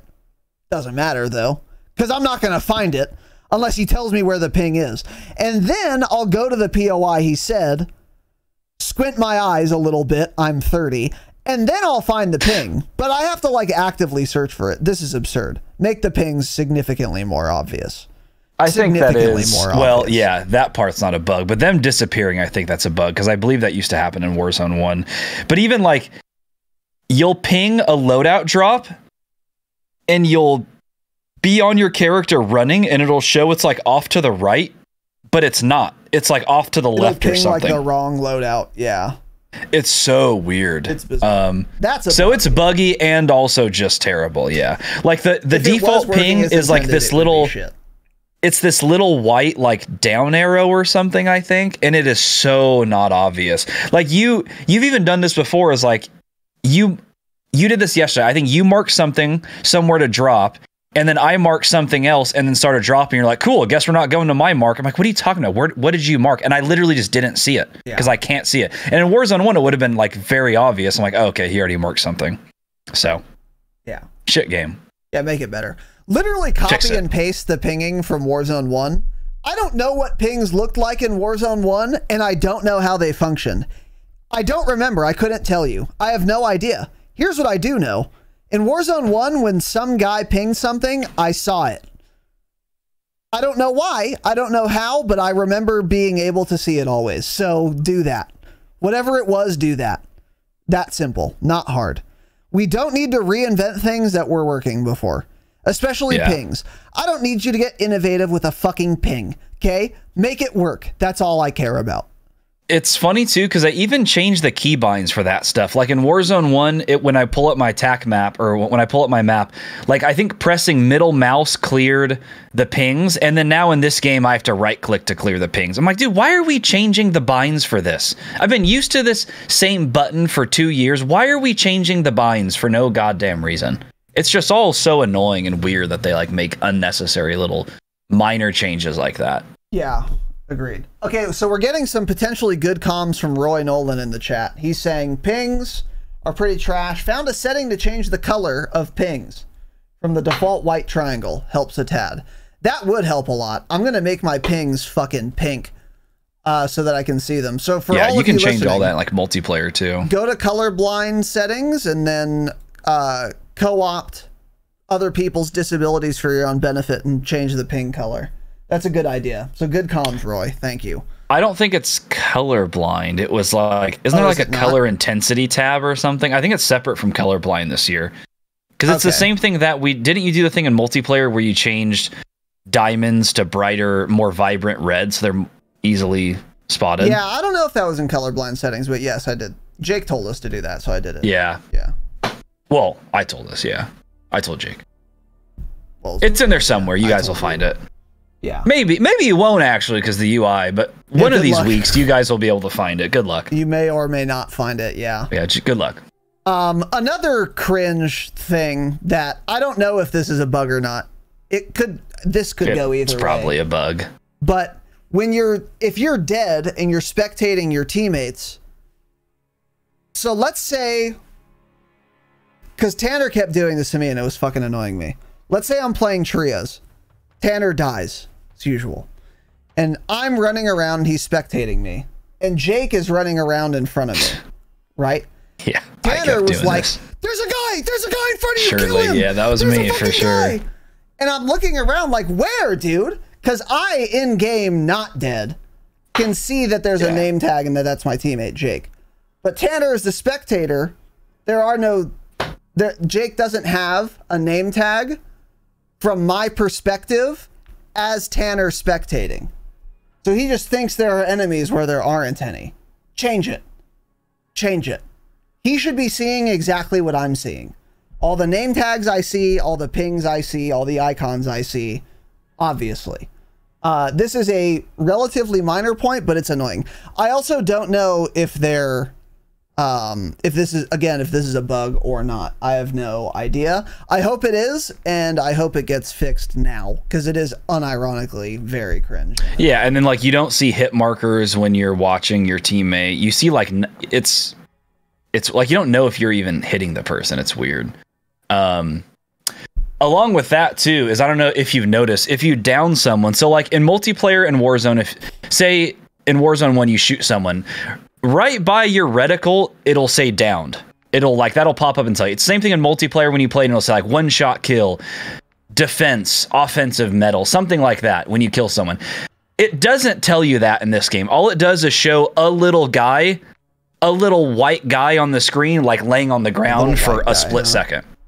So it's hard to even tell half the time if you actually down someone. I'm like, why do I have to look for that? Just tell me down. And it's issues like that and the no name tags and spectators that worry me, because I'm not exaggerating. It is hundreds of these little things that need to be fixed. Hundreds. And it's not all going to be done in a week. This is going to take fucking months. And that's the thing, is so many of these are so minor, you're right. But when stacked on top of each other, it's such an annoying experience having to deal with all of these game in and game out constantly. Yeah. No matter how minor they are, they piss you off when there's 400 of them. Yeah. So by the way, if you want to change the color of your pings, here's how you do it. You go to your settings, go to interface, and then under readability, there's color customization. Expand this, and then you're going to see a bunch of colors you can change at the bottom, interface element colors. The one labeled neutral is what dictates the color of pings. So change your neutral color. I just changed mine to hot pink. So now my pings will be hot pinky, pink. huh? By default, nice, it's white. So change that to pink. That should hopefully help you. I imagine I think I'm going to do red. Will. Bright red. Red is fine, I guess. Red's the enemy color. I just like pink because nothing else is pink on my But if you're interface. marking something, it's usually because there's an enemy there. So yeah, that's why I'm thinking bright red. Figure it out. Whatever. Fuck you. Anyways. Got it. Got it. Are you done? Yeah. Okay. This next issue here, this is more of a major issue. The looting is as bad as I expected. I'm getting used to it, and I understand it completely now, but it's still just an unnecessary shit system. Like, aside from the fact that bugs out constantly and you can't grab items on the ground, or you have to like lay prone at one specific angle to like grab a gun, it just takes so much time. And I didn't think about this until I was watching Aiden play yesterday. Holy shit, I feel so bad for controller players having to navigate the backpack and looting menu. It is bad. It is very bad. So like when you open up someone's backpack, that helps with that, supposedly, by the way. It's like backpack behavior mixed. It allows you to use your D-pad or your left stick to change where your highlight is. So that makes the backpack a lot easier for you on controller. Make sure you change that setting. It's like backpack. Just go to your settings, search backpack, and then you'll find the behavior, backpack behavior, I think it is mixed, but it's still dog shit despite that. Well, yeah, so it's like they have to go. So when you loot someone's backpack, you have there's a horizontal menu of what they had in their backpack. And then below that, there's another horizontal menu of what they had on your character. And then below that is your menu of what you have in your backpack. So if you're on controller, you have to constantly press up and down on the arrows and everything, going through all of that shit. That is so annoying and slow and unnecessary. And I keep seeing people say shit like, oh, obviously, like, you didn't play Blackout. This is how the system was. I don't fucking care. I don't care what the system was in Blackout. This isn't a good system. The Warzone 1 system was perfect for looting. Why do we have to change it? How come sometimes I open a chest and guns pop out, and then the next thing I have to open a fucking duffel bag that has a decoy grenade in it? Huh? Yeah. Like, why does this make any sense at all? It's another unnecessary system that just slows down the game and makes it play so much worse. Yeah. Like, you can't loot people in the open anymore now either. You have to basically wait till everyone's clear and then fucking lay prone and loot their backpack. Whereas, like, in other games, if you're like looting something in proximity, like PUBG, you keep moving your character. So the whole time I'm looting there with tab open, it's proximity looting. So I'm pressing WASD so I'm not getting one shot. You're moving the whole time. You can't do that in this game. If you press D once and move 2 inches, it pulls you out of the backpack menu. So you have to just literally sit still to loot their backpack. It's cringe, slows down the game, unnecessary, and confusing. Yeah, it's really bad. This is something Tanner and I have talked about. One of the absolute strongest, one of the best things about Warzone 1 and what made it as accessible as it was that the looting system was utterly and completely simplified. God, it was easy and clean. Where you either had room for the thing or you didn't, and it's that simple. There was no backpack. There was no looting at all, really. You could pick up a weapon. If you have 2 weapons, it'll swap them. You could pick up a lethal. If you have a lethal, it'll swap it, and that's it. You had dedicated slots for everything and only dedicated slots for everything. And this made looting, and then if you would just run over things and you had space for them, it would auto pick them up. Run over, you don't have plates, you run over plates, you get plates. You don't have to press a button. You run over ammo, you don't have ammo, you pick up the ammo. It's that simple. Yep. This is what made Warzone so goddamn fun. And this is probably another reason that this game is playing a lot slower than Warzone 1, is that I have to sit here with my thumb up my ass trying to figure out what to loot, how to loot, trying desperately to get in the exact right position for me to even be able to pick this thing up. They do need to add proximity looting so that I don't have to find the fucking precise pixel where I can pick up this fucking gun I want, and instead I can just open my backpack and see a menu of everything on the ground in this vicinity, like PUBG has, for example. They need to add that. But yes, also, proximity looting would be excellent. Yes. Or hey, what they had. What they had is what they ultimately what they should go back to. They won't ever, so this doesn't matter. But I can see them changing this. I don't think so. I hope you're right, but I don't think so. I can see them at least changing it so when you open everything up, it falls onto the ground. Like you open one of the med cases or the medicine cabinets, it falls on the ground. Even that would be better. That would be better for sure. But it's like even how they put loot on, like you're in a little gas station convenience store, like on the shelving, and there the way they put loot is annoying even. Because to like grab certain items, you literally have to crouch down to grab it, or it won't even allow you to do it. And that's on one shelf, and then right above that is other items on another shelf. It's just it's so annoying. It slows the game down a lot. And one thing that set Warzone 1 apart from all the other BRs was the simplified looting system. I think a lot of sweaty kids, like all of you listening, underestimate just how accessible and fun this made Warzone. I didn't have to worry about inventory management in Warzone 1. I didn't have to worry about taking time to loot. I just fucking got the things I needed or had space for, and I moved on. Now, you could make an argument that this is better. It's certainly more depth. I would even say there's more of a skill gap when you have the backpack system. So maybe I am okay with it, but if you're going to have this system, it needs to function better. There needs to be proximity loot. If I am holding an AR and there's a sniper on my sling and I run over a stack of AR or sniper ammo, it needs to automatically go in my inventory, just like it used to in Warzone 1. That works very inconsistently, if at all, in this game right now. This is unacceptable. At the very least, these things should just be sucked into my backpack automatically. If these are one of the weapons I have equipped, that ammo should automatically go into my character inventory unless it's full. If you need to make me press a button to stow it in my backpack, that's fine. But it's supposed to be that way. That's a bug. And it's not working. Okay, yeah, sure. Yeah, the same should be the case for plates.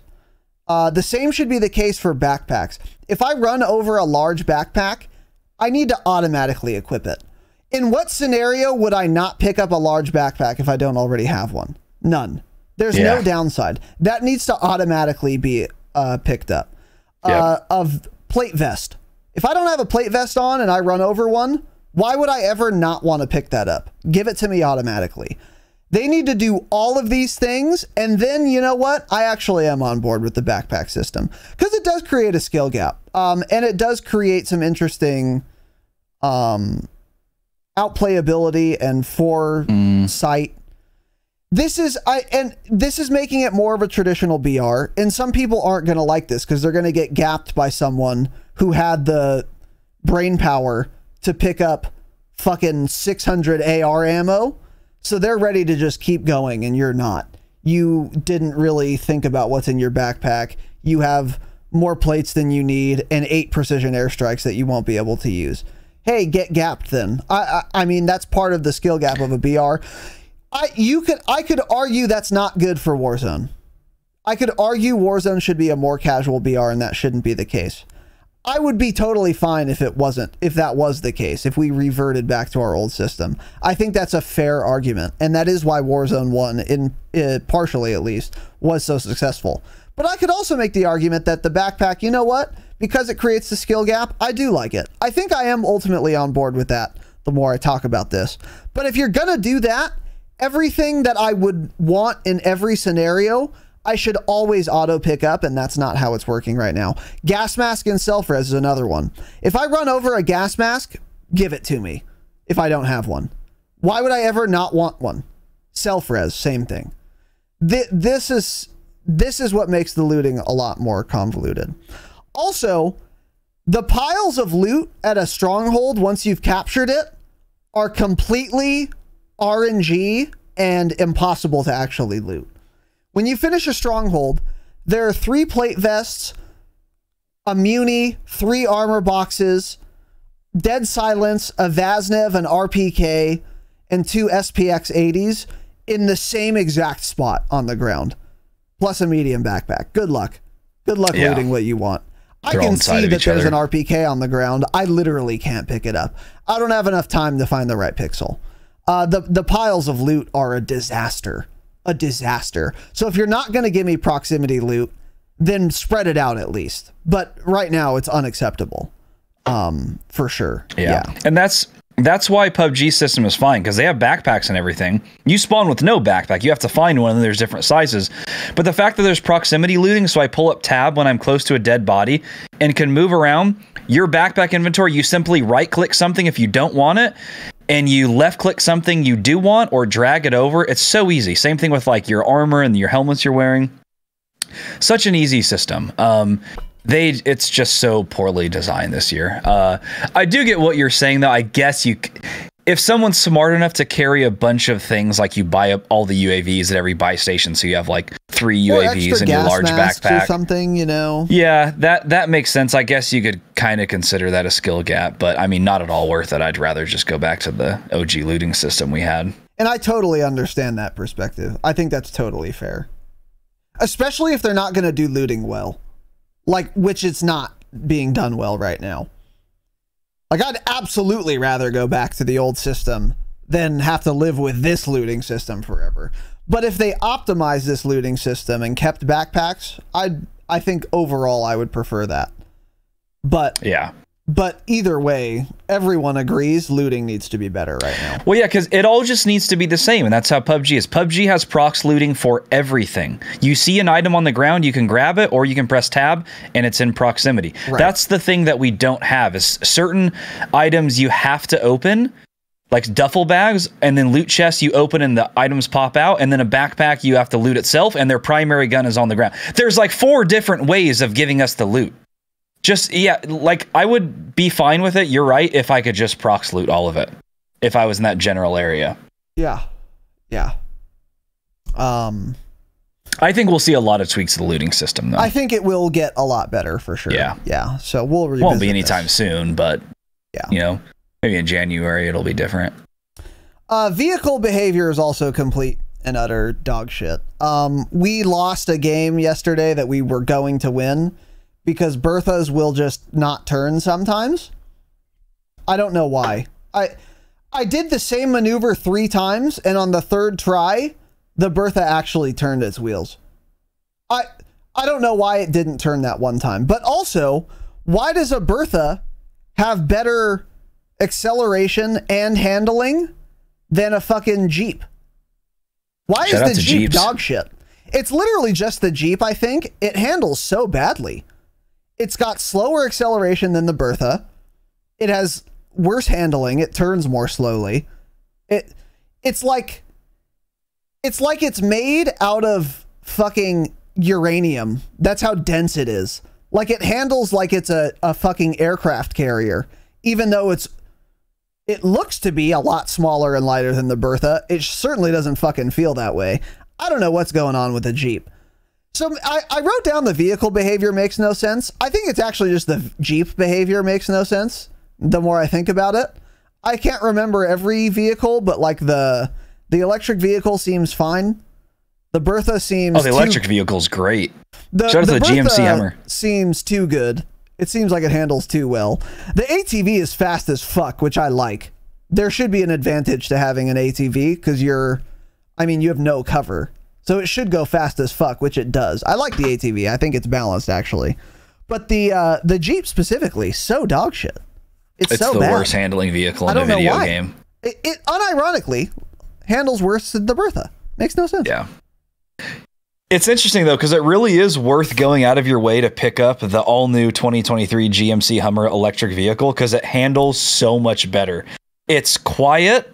Gets great mileage because it's fully electric. Yeah. Don't have to stop at the gas stations often. Instant acceleration, a beautiful interior. What's the downside? You know, looking for sponsors. By GMC. the way, yeah, we'll take one. When you are at a gas station in the electric vehicle, it says e-fueling instead of refueling. That's funny. Something like that. It says something different though. I thought it was cute.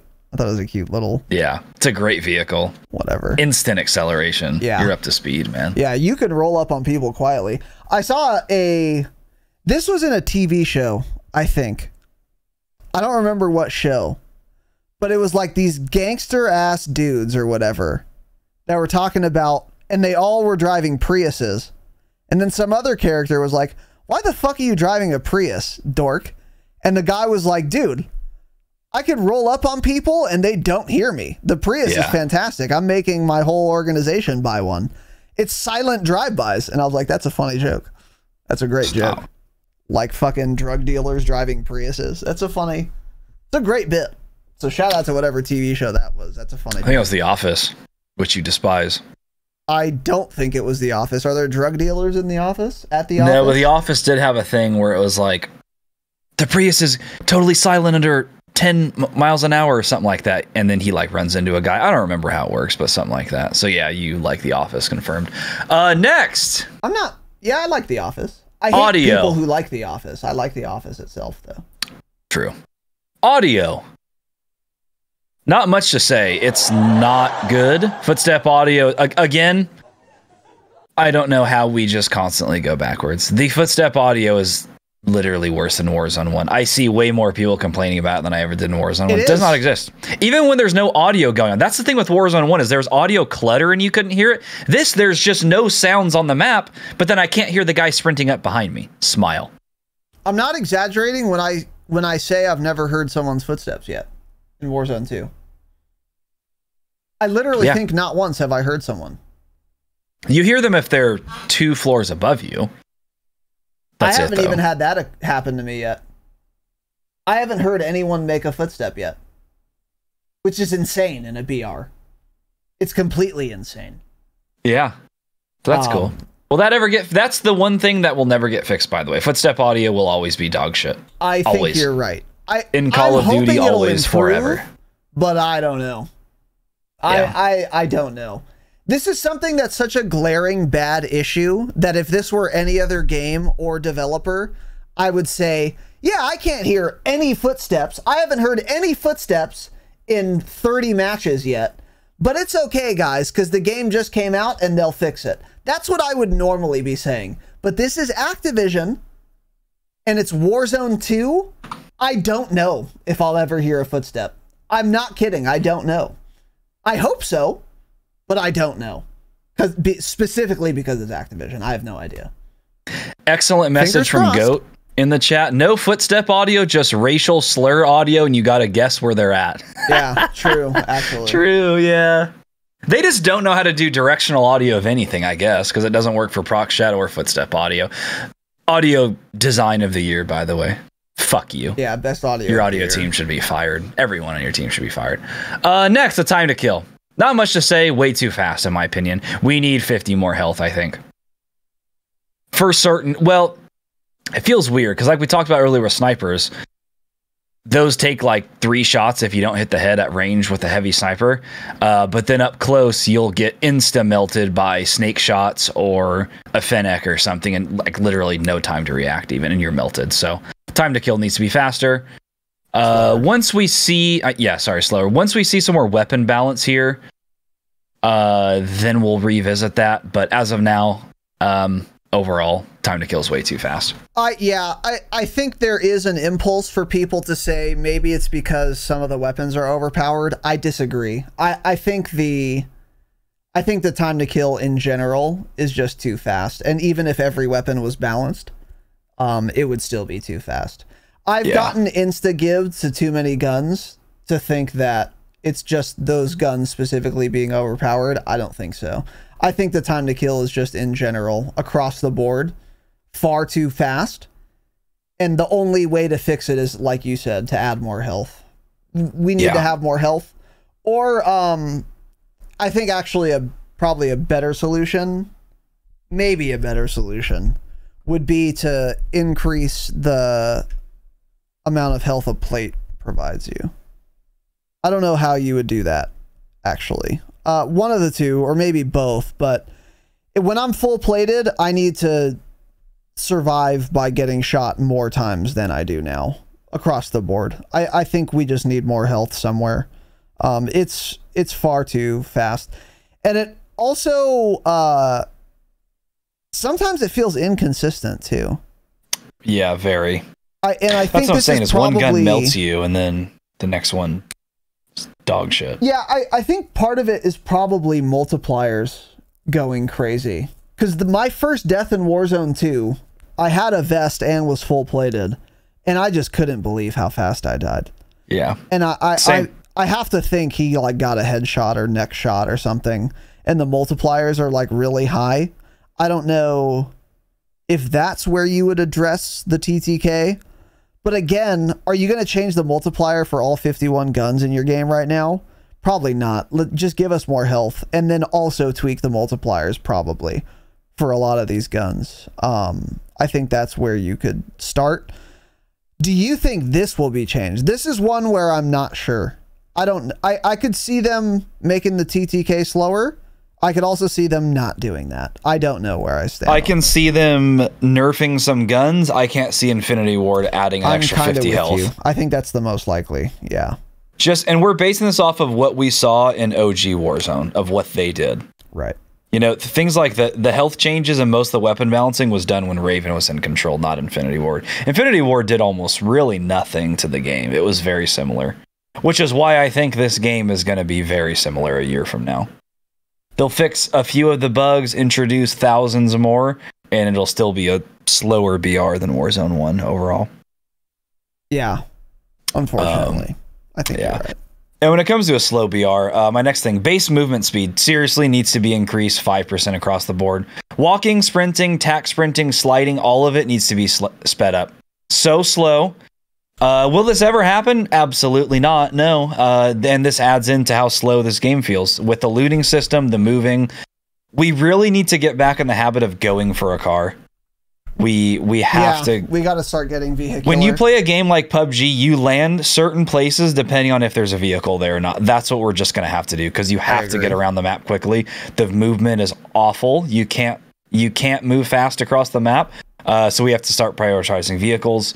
That's just something we'll have to get used to. But regardless, the base movement speed needs to be increased. It's so frustratingly slow. It's a slow movement speed for how fast the time to kill is.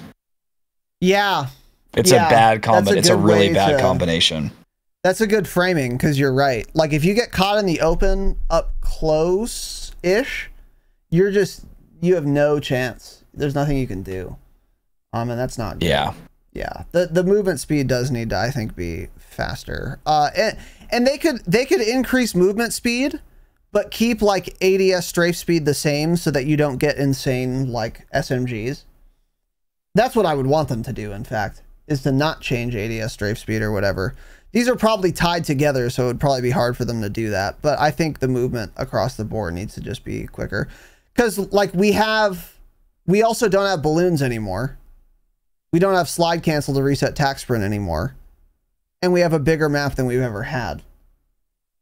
So like, and there's no fast travel system anymore. So our ability to navigate the map has been severely hindered. On top of that, we can't move very quickly at all. So yeah, I think the base movement speed, 5% across the board sounds like a good start for sure. Yeah, good start. Yeah, maybe let's do 20% right on the zoom. Yeah. Next thing, again, that adds to how slow this game is. You can't plate well sprinting. I cannot stress enough how annoying and unnecessary this change is. Keep all your not being able to slide cancel shit changes that you made, whatever, I don't care. The fact that I can't plate while sprinting pisses me off more than that, actually. Because you can't get away from a gunfight. What am I supposed to do if I'm one shot? Nothing. You don't have time to plate. You have to literally just keep running and then get somewhere and try to just chow the guy. You cannot armor up as someone's chasing you, shooting at you. There's fucking nothing you can do. There's zero outplay potential there. You need to make it such a simple thing. We've always had it. Make it so I can sprint and plate up. Pretty sure in real life, if you're trying to get realism, you can shove a fucking plate in while moving faster than a slow walk. Change it. Yeah, I totally agree. And the way Warzone 1 handled this was perfect, because you could either plate standing still in Warzone 1, you could plate while walking in Warzone 1, or you could plate while sprinting. But when you were plating and sprinting in Warzone 1, you were moving slower than sprinting without plating by a lot, but it was still faster than walking and plating.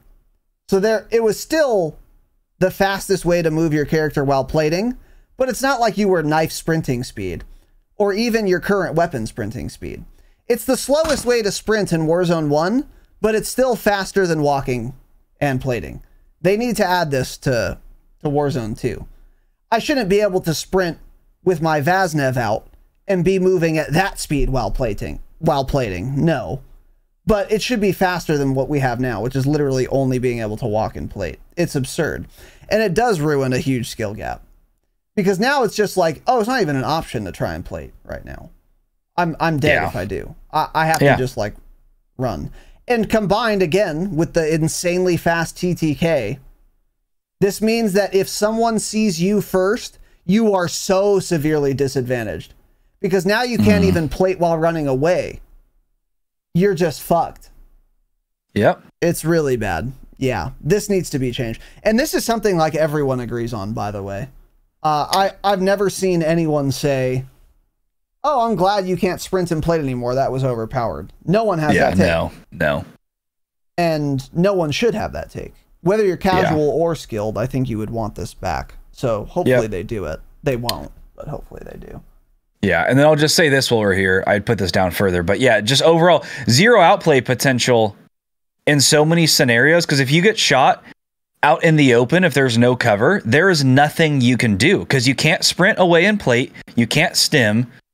You just can't do anything. You know, it's like the fast time to kill combined with no movement or ability to plate while trying to get away. Insta death if you're out in the open. There's nothing you can do. Zero outplay potential whatsoever. You're just dead. And this happened to us yesterday in one game. We were in the open, got shot at. We all were just dead. Nothing we could do. Yeah. Could you say, you know, maybe we chose a poor path or something, or should have taken a vehicle? Sure, maybe. But every single person is going to be in a situation like that literally every single game. And the fact that there's almost nothing you can do about it if there's no cover around and you're just screwed, like, that really sucks. That's not fun at all. Yeah. There needs to be... It needs to be the case, and I like to use this example a lot because it illustrates my point perfectly. If Nate Gibson is running past me in Warzone and he doesn't see me, I'm killing him 100 out of 100 times. And that shouldn't be true. If I get the jump on Nate Gibson in Warzone, I shouldn't be allowed to kill him. He's too much. The skill gap there between Nate Gibson and me is so vast that I shouldn't ever be able to kill him if we're both full health. It shouldn't be allowed. Like, it shouldn't be possible for me to do that. So the fact that he is so much better than me, but if I see him first, I just win automatically.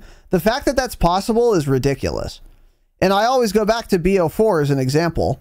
If I shoot Nate Gibson first in BO4 and we're both full health, and like he doesn't see me and I start shooting him, he's still going to kill me every time because he's that much better than me. That's how it should be. If you're a better player, the fact that you didn't see him first shouldn't cause you to automatically die. If you're that much better, you should have a chance at killing them. And right now you just don't in Warzone. I can't plate while sprinting. I can't stim my way out of it. I can't turn on him and start shooting at him with my superior aim and killing him because the TTK is too fast. There really is nothing you can do. The only skill gap here is, yeah, getting to a position where this isn't going to happen to you. But oftentimes, that is not possible. No. You know, and you could say like, oh, well, you should have known the guy was there. It's like, okay, well, the UAVs were sold out at every buy I went to. What do you want me to do? Yeah, exactly. And heartbeat sensors don't work. Like, what do you want me to do? I can't do, it's not possible to do that. So yeah, there are far too many situations where the more skilled player is not winning the gunfight. And I think the more skilled player, even in a BR, should win the gunfight 70% of the time. There should be times where the more skilled player doesn't win. That's going to happen in a BR, and I'm okay with that. Sometimes you get super unlucky and you get fucked by people worse than you. And that's okay, I think, sometimes in a BR. But it shouldn't be an actual coin toss for a lot of gunfights, which right now it is. A lot of the times, who wins a gunfight? Who saw the other person first? That is most of the time who wins. And that shouldn't be the case. There should be more outplay potential than there currently is. Yeah. For sure. Yep. Next thing, just like multiplayer, we've already talked about this, but I want to touch on it again. There's a delay to everything. Switch guns, there's a delay to fire. Trying to plate, there's a delay until the animation starts, and then after the animation. Climbing over a wall, delay to pull up your gun after hitting the ground. Just same thing multiplayer has, again, comes into Warzone and makes it feel even worse. Just delays on delays everywhere. In addition to that, which I agree with, there is one feature that works as follows in every first-person shooter game I've ever played until now. And this is the feature. I'm holding a gun. I switch guns. There's an animation while I'm switching guns, and there's a delay while I'm switching guns. So I can't instantly fire my second gun. That's fine. I would expect that. Obviously, I shouldn't be able to switch guns and literally immediately be able to fire. That's okay. But what I can do in every first-person shooter game I've ever played, again, with until now, I would press switch guns, and while the animation is happening, I'm holding down my trigger. And what I'm conveying to the game is, as soon as my gun is out and I'm able to fire, I want bullets to be coming out of it. And in every first-person shooter game I've ever played, ever, until now, that's been the case. So this happened to me, however, until now, this happened to me in Warzone 2. I had my RPK out. I'm shooting at some guy. He's closing the distance. He's weak. I don't want to reload. I don't have time. I switch to my Vaznev 9K. I press weapon swap. I hold down my right trigger. And I hold down ADS. I can't ADS yet because the gun's not out. But once the gun is actually out, I do ADS. So I can pre-ADS in this way. That's good. But bullets just are not coming out of my gun. They're still not coming. They don't want to come. They're still not coming. And then I finally figure out, okay, I guess I have to try again. I try firing again and it works. And then I die, by the way. I died. And I wouldn't have died if this worked like every first-person shooter game I've ever played except this one. Why is that feature not in the game? I don't know if this is a bug or if it's intentional, but when I press weapon swap, or when I finish a plate, or when I land on the ground, or when I finish a mantle, don't make me guess when my gun's fireable and constantly have to fucking press the button like an ape to see when my gun is fireable. Let me hold down the trigger so that as soon as I'm able to fire, bullets come out of my gun. This is unacceptable and super dog shit. It's super dog shit, and you're not going to notice it until it happens to you. It will happen to you, and you'll probably die because of it. This is unacceptable and just bizarre and not play tested. Because if someone play tested the game, they would die to this, and they'd say, "Oh, let's make sure we fix that." And well, make it have you watched like any of them play? They don't. They're not good, so they don't notice things like this. They're all fucking terrible, actually. That's very likely to be the case. Yeah, I watched one of the leads of Raven. I think it's actually Ted's boss. Even posted a clip of him getting his first Warzone 2 Ted has win. a boss, really? Well, a Raven boss. I didn't know that. Or it's something. He's like on he's Ted's lead level. Dev, so yeah, he's not like studio. This guy is right? like playing on a console with like motion blur on. Oh my god. They don't even, it's like, no wonder they design and make these changes. They don't play the same game as everyone else, man. I can't believe it. Yeah, they don't. God, and the lobby was so bad. Oh my god, like people all crouching in corners looking the wrong direction. Jesus Christ. Which is also why the devs love skill-based matchmaking, because they're all dog shit. Correct. So they don't notice these things. Yeah, that's what I'm trying to say. Yeah, that's of course true, but it's super fucking annoying. I couldn't believe it happened. Yeah. I couldn't believe it. Because it's so intuitive that it would work that way. And like in real life, if I switch guns, I'm going to know when I can fire the gun because my finger will be on the trigger by then. So it's not like it's unrealistic to let me pre-fire as a video game player. Because in real life, you're going to be able to fire as soon as you can. Like, it's just so dumb. I hate them. I hate them. But anyway, yeah. All right, these next things here, a lot of these are minor that I think will get changed. The next but regardless, one is not minor. Precision airstrikes are directly on the center of my fucking screen. They're in the middle of the screen once again, so that'll be that way for the next year or so. This is just all kill streaks. So if someone calls a precision, a mortar strike, if there's any notification that I want to know, but it doesn't need to be in the center of my screen, it's of course in literally the direct center of my screen. And when I get precision, the worst thing about that is not that there's going to be an explosion overhead soon that could kill me. The worst thing about it is that I won't be able to aim for the next 2 seconds while this is happening. I've died to this as well. I died to this on day one, actually. We were in Al Mazrah City.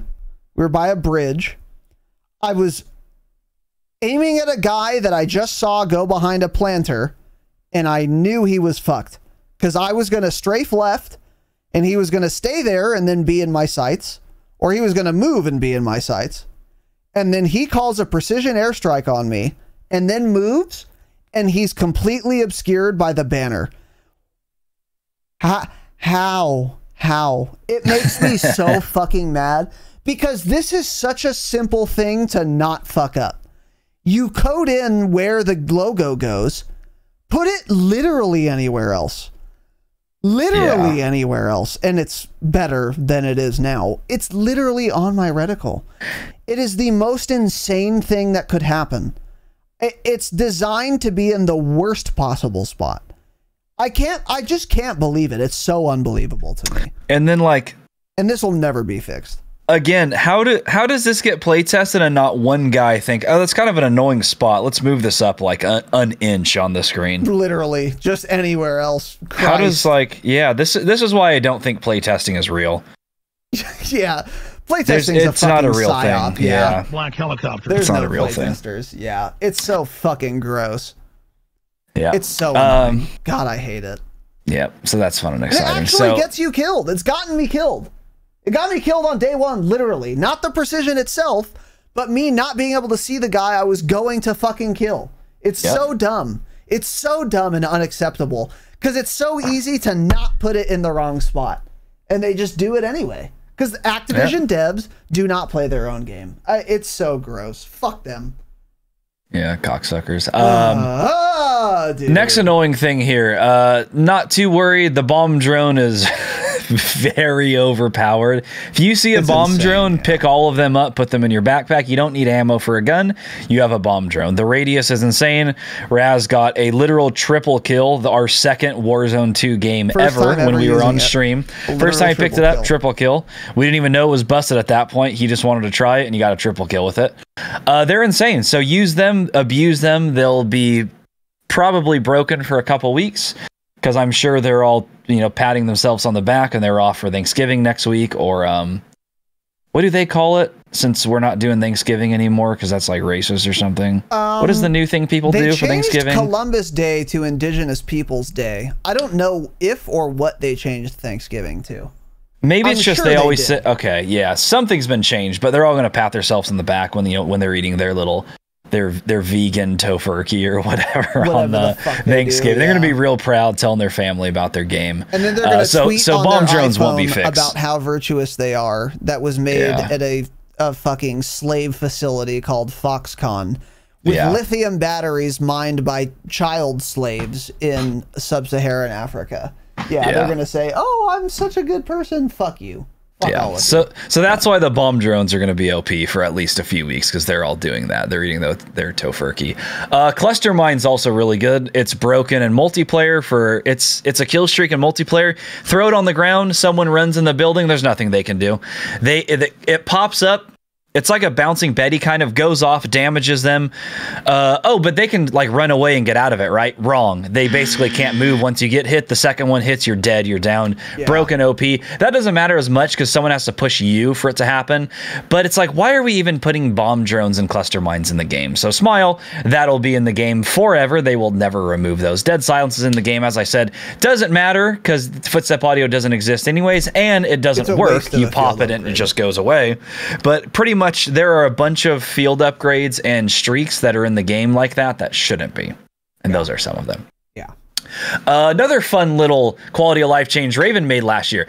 They made an excellent change to the parachutes in Warzone. You can pull the chute at any distance. So you jump off a ledge, there's a rock 1.5 feet below you, doesn't matter, you can still pull your chute if you want. Well, that's all been reverted, of course, back to like OG Warzone. There are so many ledges you jump off that you should be able to pull your chute. You can't. Will they ever fix this? No, because Infinity Ward will be dealing with this for another year. Yeah, that's true. And very annoying. It's all so you're right.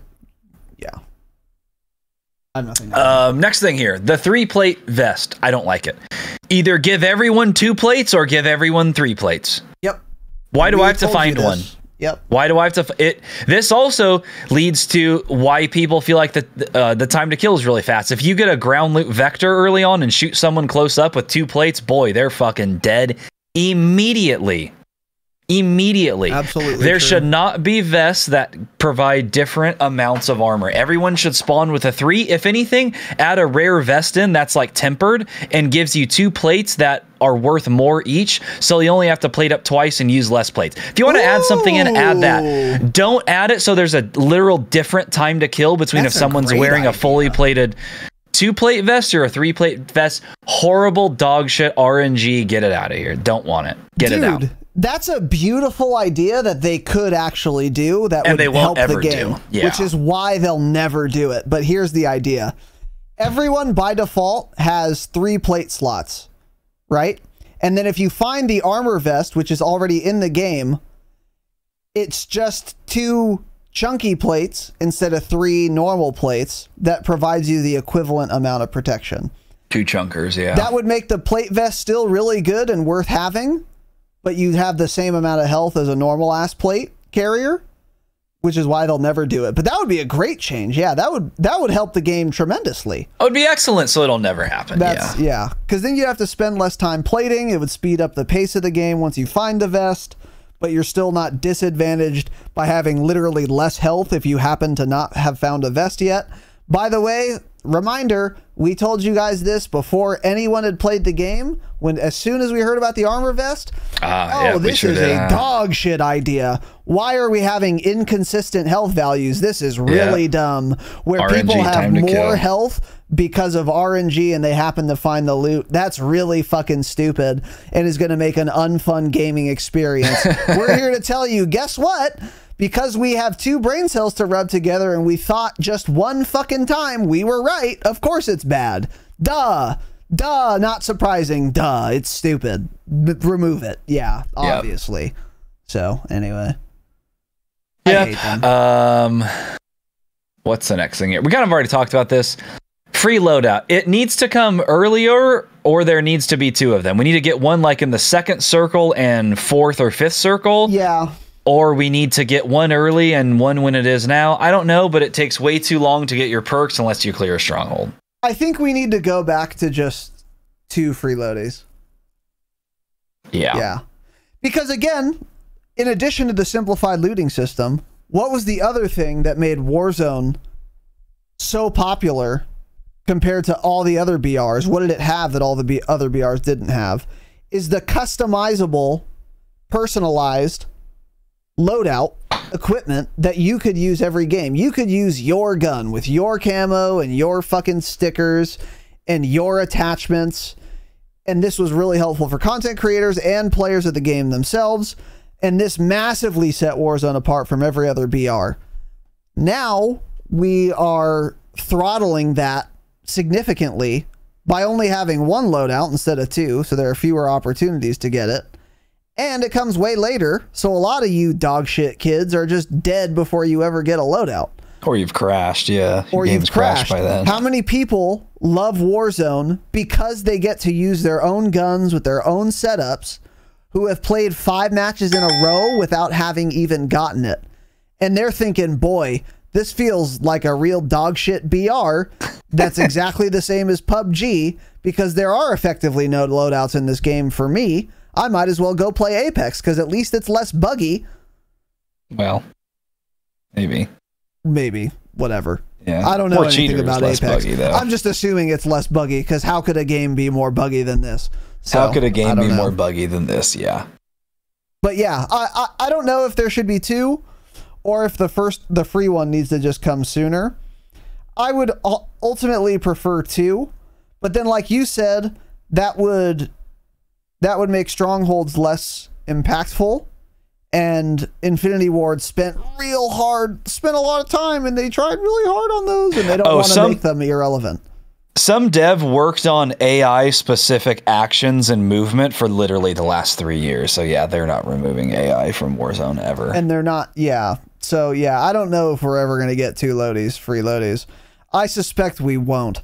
I think the best we can hope for is that the 1 free loadout we get comes sooner. But even that, man, I don't know. I don't know. Drop it sooner and have it stay through the whole game. Have it stay through the whole match, you know? Since it already works so anyone can grab them. Drop them in random places. Some of them will be in the zone later on. Some of them won't be. And just leave them all on the map. Yeah. Yeah. Because then there'd still be a risk. Because it would still get riskier as the game went on to go hit it. Oh, exactly. Because Yeah. the zone is smaller and everyone's always going to want to hit it. Yeah, that would be better, which is why, again, they won't do it. So, yeah. Next thing, the map needs more money. All of the money is in the cash registers and almost nowhere else. And why are there $100 stacks? Just take them out. Have everything be have the minimum stack be 500. I don't ever want to pick up $100. Why are we doing this, man? Jesus Christ. So we need a lot more money on the map. A lot more money. There's one building that has money and it's next to high rise and it has a bunch of cash registers. There's your pro tip. You say that, but like, what? There's nothing to spend your money on. I'll go to a buy station. Get your guns. Buy your guns. 5K. Buy people back. I'll buy my gun. This has happened a lot. I'll buy my gun. I'll buy another gun. I'll continue playing the game. I'll have $40,000. I'll go to a buy. UAVs are sold out. Okay. Well, I guess I don't. Okay, I'm going to leave now. I can't invest that money. Make more things buyable. Yeah, I don't know. I kind of agree with you. There is not. I don't know how the. Yeah, I'm just. It feels like there isn't enough money, but it also feels like I always have $20,000 on me because there's nothing to spend it on. Also, I don't know what's going on here, but I don't like it. I can say that. I don't like it. I think they need to remove the UAV restrictions. Also, there should be infinite UAVs. Sorry, there just need to be infinite UAVs. It's dumb that I have 20,000 on me and there's literally nothing I want to buy at a buy station. I already have a self-res. They're everywhere. I guess I could be buying more self-reses and putting them in my backpack. I've never seen one at a buy station, though. That was in stock. Yeah, maybe those are sold out, too. Yeah. I haven't spent a huge, significant amount of time, like, really paying attention. So maybe I'm just being a dumbass. But still, I don't know. Let us buy infinite UAVs. That'll speed up the mid-game. Or limit them, but have the limit be like 5 or 7 at a buy station, or 10. I don't know. Because there will be sweaty teams that go and buy 4 of them at a buy station and hold them. So even like doing 10 or something, I don't know. But it's just, people keep saying it's 1 max per buy station. It definitely isn't, because we've seen fake news. We've seen as many as like 3 at a buy station, and then something different happens when there is a fire sale. Because like for you, it said there were 3 or something, and then you bought them, and then I went to the buy station and there were still some in stock. So I think during a fire sale, it restocks everything maybe and limits whatever person is buying them at that time only. I don't know. It's weird. So we don't really know how that works, but here's regardless, another con. There's never UAVs. Yeah, here's another con, by the way. Make that whole system make sense. Explain it to me once. There's another con. I don't know how buy stations work, because you're right. There was a fire sale, and I think I remember there were 3 UAVs, and then there was a separate slot that had 1 UAV also. So it wasn't one stack of 4 UAVs. Oh. It was a stack of 3 and then a separate stack of 1. That's that funny. Make sense. That would be nice, if that made sense. Or if it was 1 stack of 4, also make that make sense. What? So explain it to me. Write a blog post. How do buy station quantities work? Because I don't know how they work. Sometimes there's no UAVs. Sometimes there's 1. Sometimes there are more than 1. Is it random? If so, that's probably fine, although change it. But at least tell me that they're random so that I understand what's going on. Because if there were always every buy had 3 and the times I've run up to a buy and there's only 1, that means 2 have been bought. That would be nice to know, but I just don't know if that's true right now because they've never told us. So explain something better. Explain something at all once, actually. There's another fucking con for Warzone 2 is I don't know how the buy station functions because I haven't been told how it functions. So tell me how it functions. Thanks. Yeah.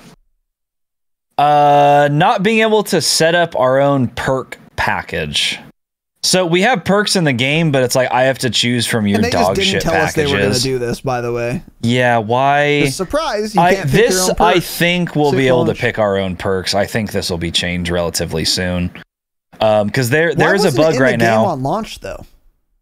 There is a bug right now where people are they've been able to make their own perk packages. So something is in there in some sense. Maybe it's a bug that it's not in there right now, or it's just they put it in this way and we're going to see how people liked it. I don't know. But it's like every single one of your perk packages is dog shit. Correct. Not any perk package has the 4 perks I would ever want to run. Correct. So let me just pick my own. I play the game and know it better than you who works on the game. So let me choose my own perks, please. Because if they're in the game, then let me just choose mine, right? I don't want to select your awful, terrible packages ever. Yep. And fuck whoever designed those packages. There's no synergy with the perk packages. There's no rhyme or reason. It is a random collection of 4 perks, and then they will name the perk package after whatever the ultimate perk is, which, by the way, doesn't work. So that's cool. You named this Spectre because the ultimate perk is Ghost, but also Ghost doesn't work, so it's not a Spectre class at all. It's a random class perk package. I will choose for the first 2 perks because those are the only ones that seem to be working right now, at least consistently. And also, even if they were working, they don't make sense, and I would never use any of those perk packages. Yeah. Why did they take this? Why did they, with no, they didn't tell us that we all learned that you couldn't pick your own perks when the game launched, and we fucking went to make a class. Why did you do that? And also, why were we not told that was going to be the case? And why were we not told why that was going to be the case? No one knows, because Infinity Ward is allergic to telling their consumers anything. Yep. They can't do it with patch notes. They can't do it with dog shit awful decisions they make, like not being able to edit our perks suddenly, even though at the event, not 5 days prior, people ostensibly were able to change their own perks. No reason. Just because. Cool. Yep. I hate them. Yeah, I literally God, hate them. I can't stand them. I'm back on the iDev hate train fully again. I gave them a little bit of grace, gave them some leeway, see how things went, and I'm back. I'm absolutely back on the hate train. Fuck Infinity Ward. And they're doing all the same awful things that we hated about them that they used to do. That they said they learned from, right? Yep. Yeah, you sure learn. You're not going to learn anything if Joe Seacott is still in charge there. I mean, nothing's going to change, obviously. Fuck Joe Apricot, it starts at the top. Kelly. Joe Seacott, Pat Kelly need to go. Both of them need to go. All my homies hate Pat Kelly. All my homies hate Joe Seacott. Oh, God. Fuck both of you pigs. Spit gif. Spit gif. God, I hate them, man. Tell us what's the next going thing here. on once, dude. God. They're so shit. They can't write patch notes. One time would be kind of ideal. Close range damage reduction, sick patch note. What the fuck does that even mean, dude? God, they're so bad. I hate them so much. Yeah. They're not good people. They're not even that they're not good at their job. They're not good humans, I don't think. They're morally wrong. Yes, they're immoral not good people. humans. That's correct. Yes, they're immoral. Yeah. If I ever meet Joe Seacott, I'm going to spit on my hand before I shake his hand. That's what I'm going to do, just so he gets my slobber all over his little hand. God, he's a cocksucker. Next thing here, this has grown on me a little bit. The 2v2 gulag, though. Why are we doing the 2v2? Having to wait for 4 players late game, like you called, absolutely a thing. You sit there forever, and then you just get out because it can't find 4 people. So why are we doing it? Either change it so at a certain point it just swaps to a 1v1 or something, like fourth circle or something, or just make it 1v1 the whole time. I don't know. Terrible, unthought out design. That was certainly play tested, by the way. Also, not once have I ever seen anyone try to kill the jailer, and why would you? Why would any 4 people team up to kill the jailer when he spawns so late that I'm already dead and my teammate is already dead, or we've killed the other team by that point? Yeah. God By the way, damn. I have a Glock can't with believe one someone clip spent left, time working on that. And he spawns with 8 plates. Oh, and there's no ammo on the ground. Yeah. Yeah. Yeah. I couldn't, even if I wanted to do this, which I of course don't. I have not seen once ever someone even shoot at the jailer. All you do is run away from him. It's just, this is classic. I haven't looked at him because I hear a minigun and I run away. Is he a juggernaut, or is he just, what does he look like? Yeah, I made that up. I don't know. He probably is, though. He probably has a ton So of how health. would you ever possibly kill him? Yeah. Literally, there are not enough items in there to kill him, I don't think. Even with 4 guys. Lethal and stick him while he's fucking your ass with a minigun and you have no plates. Yeah, it's absurd. This is just a classic Activision move where they spend all this time, they spend all this ink on fucking blogs, jerking themselves off about what a cool thing they did. And it's a mechanic no one wanted and no one will use. This is exactly the jailer, right? They designed this mechanic, they designed this character, they designed this whole scheme around, oh, wouldn't it be cool if we let players team up and kill some NPC to get out of the gulag? Let's spend an inordinate amount of time and resources developing this, and no one uses it. Because Activision devs don't play their own game, they don't know what players want, and they come up with all of these cockamamie dogshit ideas that are cute on paper until you use your brain once, or you've played one game of Warzone and you realize, oh, maybe in theory in some other game or in a fucking fanfic, a comic book, this would be cute. But in actual practice, in a game, no, of course we're not doing this. This is way too dumb and crazy and something no one's going to use. They do it all the time. They do it all the time. This is just the latest installation. It's so dumb. And there is a exactly 0% chance for devs supposedly playtesting this game ever once teamed up and beat the jailer. They got their asses reamed by the jailer. Yeah. They never beat him. You know, why are we doing this? Why are we adding these ridiculous things? It's so dumb. They give people what they didn't ask for and don't want and don't use when it comes because they think they know better than the player base what the player base wants. They're always wrong in that case. And when they're doing that, they're also simultaneously neglecting to give the player base what they are begging for fucking years, dude. That's just classic Activision. They're so arrogant. They're so arrogant. Spit gif. God, I want to spit on all their faces. I hate them. I want to, Yeah. That's as much as we can say on YouTube. So yeah. We can say more on Patreon. Maybe next week we'll give some more real thoughts. Maybe the behind the scenes episode. Yeah. That's where it's at. Yeah. We'll do a vlog. We'll drive to Anaheim. Oh God. Or spit on their front door. Yeah. Flip them off. This is a joke, by the way. We're not going to go assault. There's nothing wrong with that. Just spitting on their window. I'm not hurting anyone. Well, let's move on. I didn't say I was going to spit on a person. Last couple things here. Boy golly, I can't believe this. Okay, before I start, if anyone here has ever worked game dev or knows a goddamn thing, literally please DM us and let us know why on earth are Call of Duty games the only games, zero exaggeration, the only games in my life I have ever played that makes you download an update, you launch the game, and it makes you restart the game again because of the update. Why is this still happening? Yeah. Why are we still getting update requires restart? It's 2022, almost 2023. Someone please tell us why they do this. From their point of view, why this makes sense for them. Not in my fucking life. I've played PC video games since 2006 probably. Never in my fucking life have I played a game that makes you download an update, launch it, and then restart it to put the update in the game. What does this mean? Why are we still doing this? It's especially annoying when they're putting out fucking 8 hot fixes a day every single time my game crashes. Right. I then have to restart the game and then restart it again. Jesus Christ. I can't believe a world exists where Activision, a AAA studio, I'm in a game, we get an update. It says, oh, restart your game. There's an update. I spend minutes downloading the update. I launch the game and it tells me this update requires a restart. Yeah. God fucking damn it. God fucking damn it, man. There's no shot they can't figure out a way around this. Holy, a AAA studio. Why are the biggest studios the worst studios at developing video games? And the last thing here, which is this is a big issue right now with how many times people are crashing. Warzone 2.0 going into the year 2023 and Call of Duty, an Activision video game, an Activision AAA studio, thousands of developers working on this game.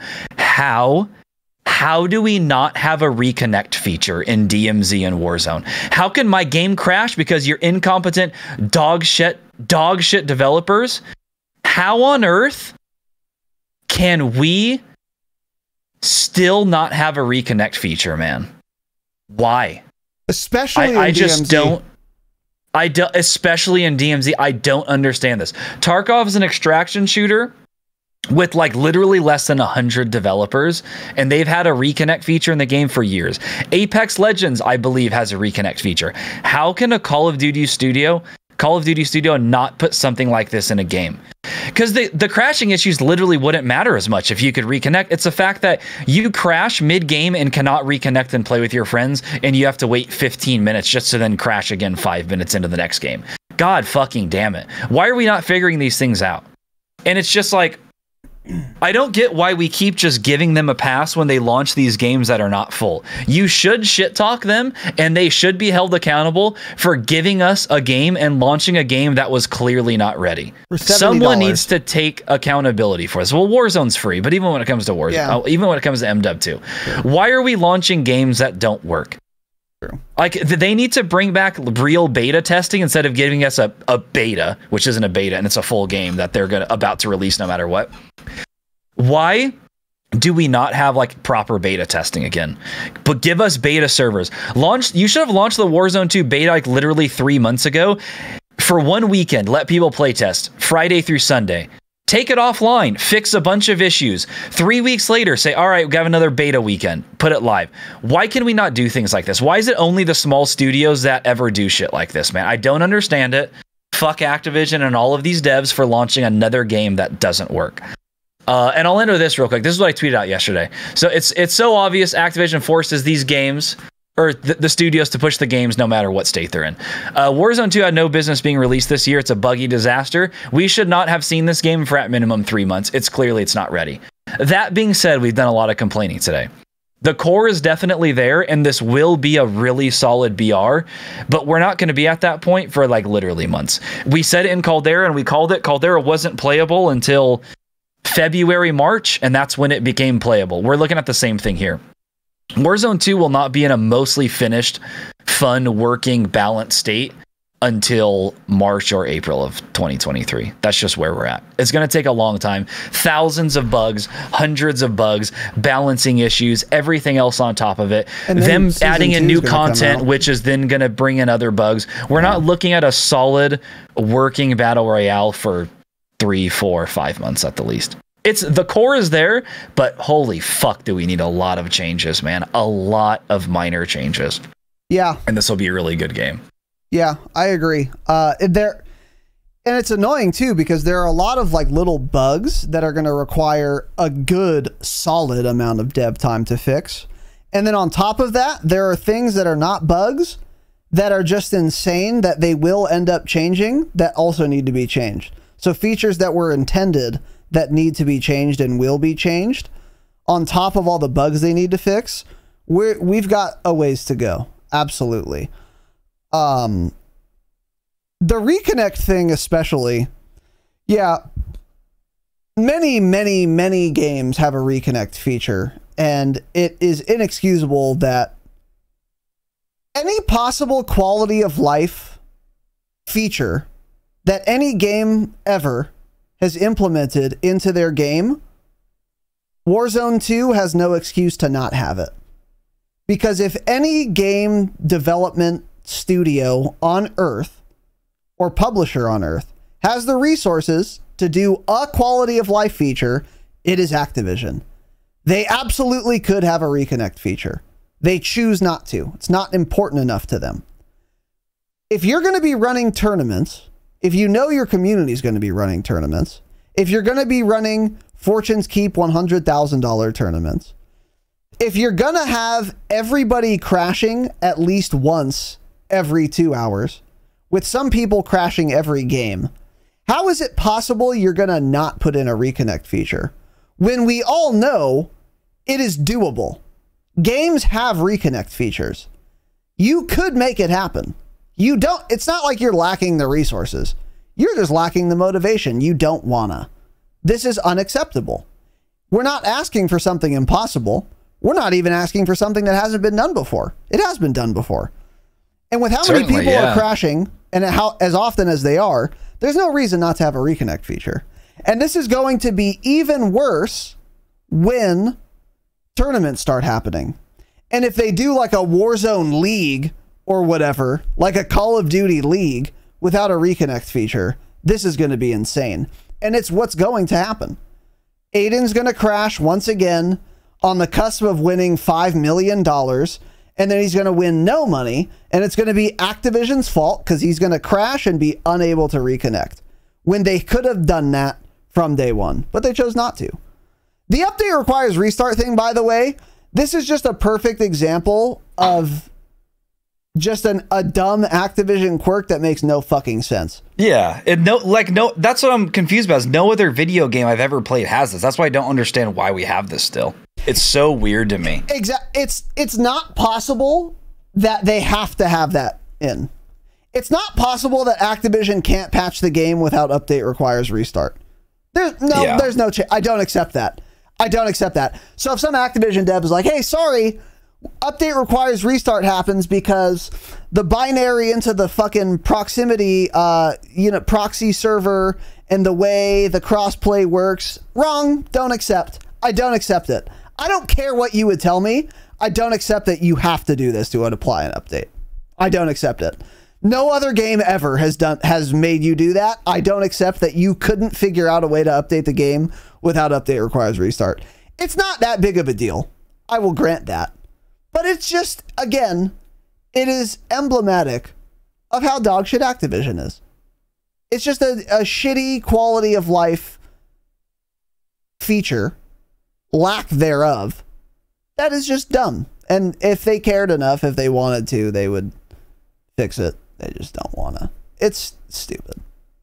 Anyway, overall, Warzone 2, I still have been having a lot of fun. I have not been crashing as... No, we haven't been, yeah. Nearly as often as the majority of players have been. And this episode would be a lot different if we were. If you think we're being negative now, boy. If we were crashing as much as the Tanner Cold War incident, this would be a different episode. Then that's how it is for a lot of people. That bad. But that is how it is for a lot of people. That really sucks for them. But despite that, overall, I am having a lot of fun. And another thing that I should have added to the good, but I think this is a good place to say it. Warzone 2 feels a lot different than Warzone 1, and I'm glad it does. I'm happy about that. We wanted a different game. We got a different game. It does feel like Warzone still. There is enough there from Warzone 1 where it feels like I'm playing Warzone ultimately. But it also feels very different, and I'm glad. I wanted a different game. I wanted a different experience, and I got that. So I'm very excited to see how Warzone 2 progresses. And like Tanner said, in March, in April, I think it's going to be a lot of fun, and I'm excited to see where we land ultimately, where things kind of settle. Yeah, once we get balance and all that. Yeah, I am having a lot of fun right now. It's just like the amount of issues is crazy, and when those issues are still around in 3 weeks and I'm still having the same amount of fun, that's when they're going to be even more frustrating. But Prox Chat is great. It's making for some fun games and experiences and gunfights. It's fun not having every single person be the best Warzone player I've ever seen in my life too. That's kind of nice. I don't know if that's because the game has no skill gap or if it's just because skill-based matchmaking isn't working very well, or I don't know what it is, but the lobbies have been fun. The game is fun, but it's just the game shouldn't have launched yet. There are way too many minor issues that are just annoying to have to constantly deal with for a massive game studio that business is designing and launching video games. But it'll be really good. I think it has the potential to be the best Warzone experience we've had.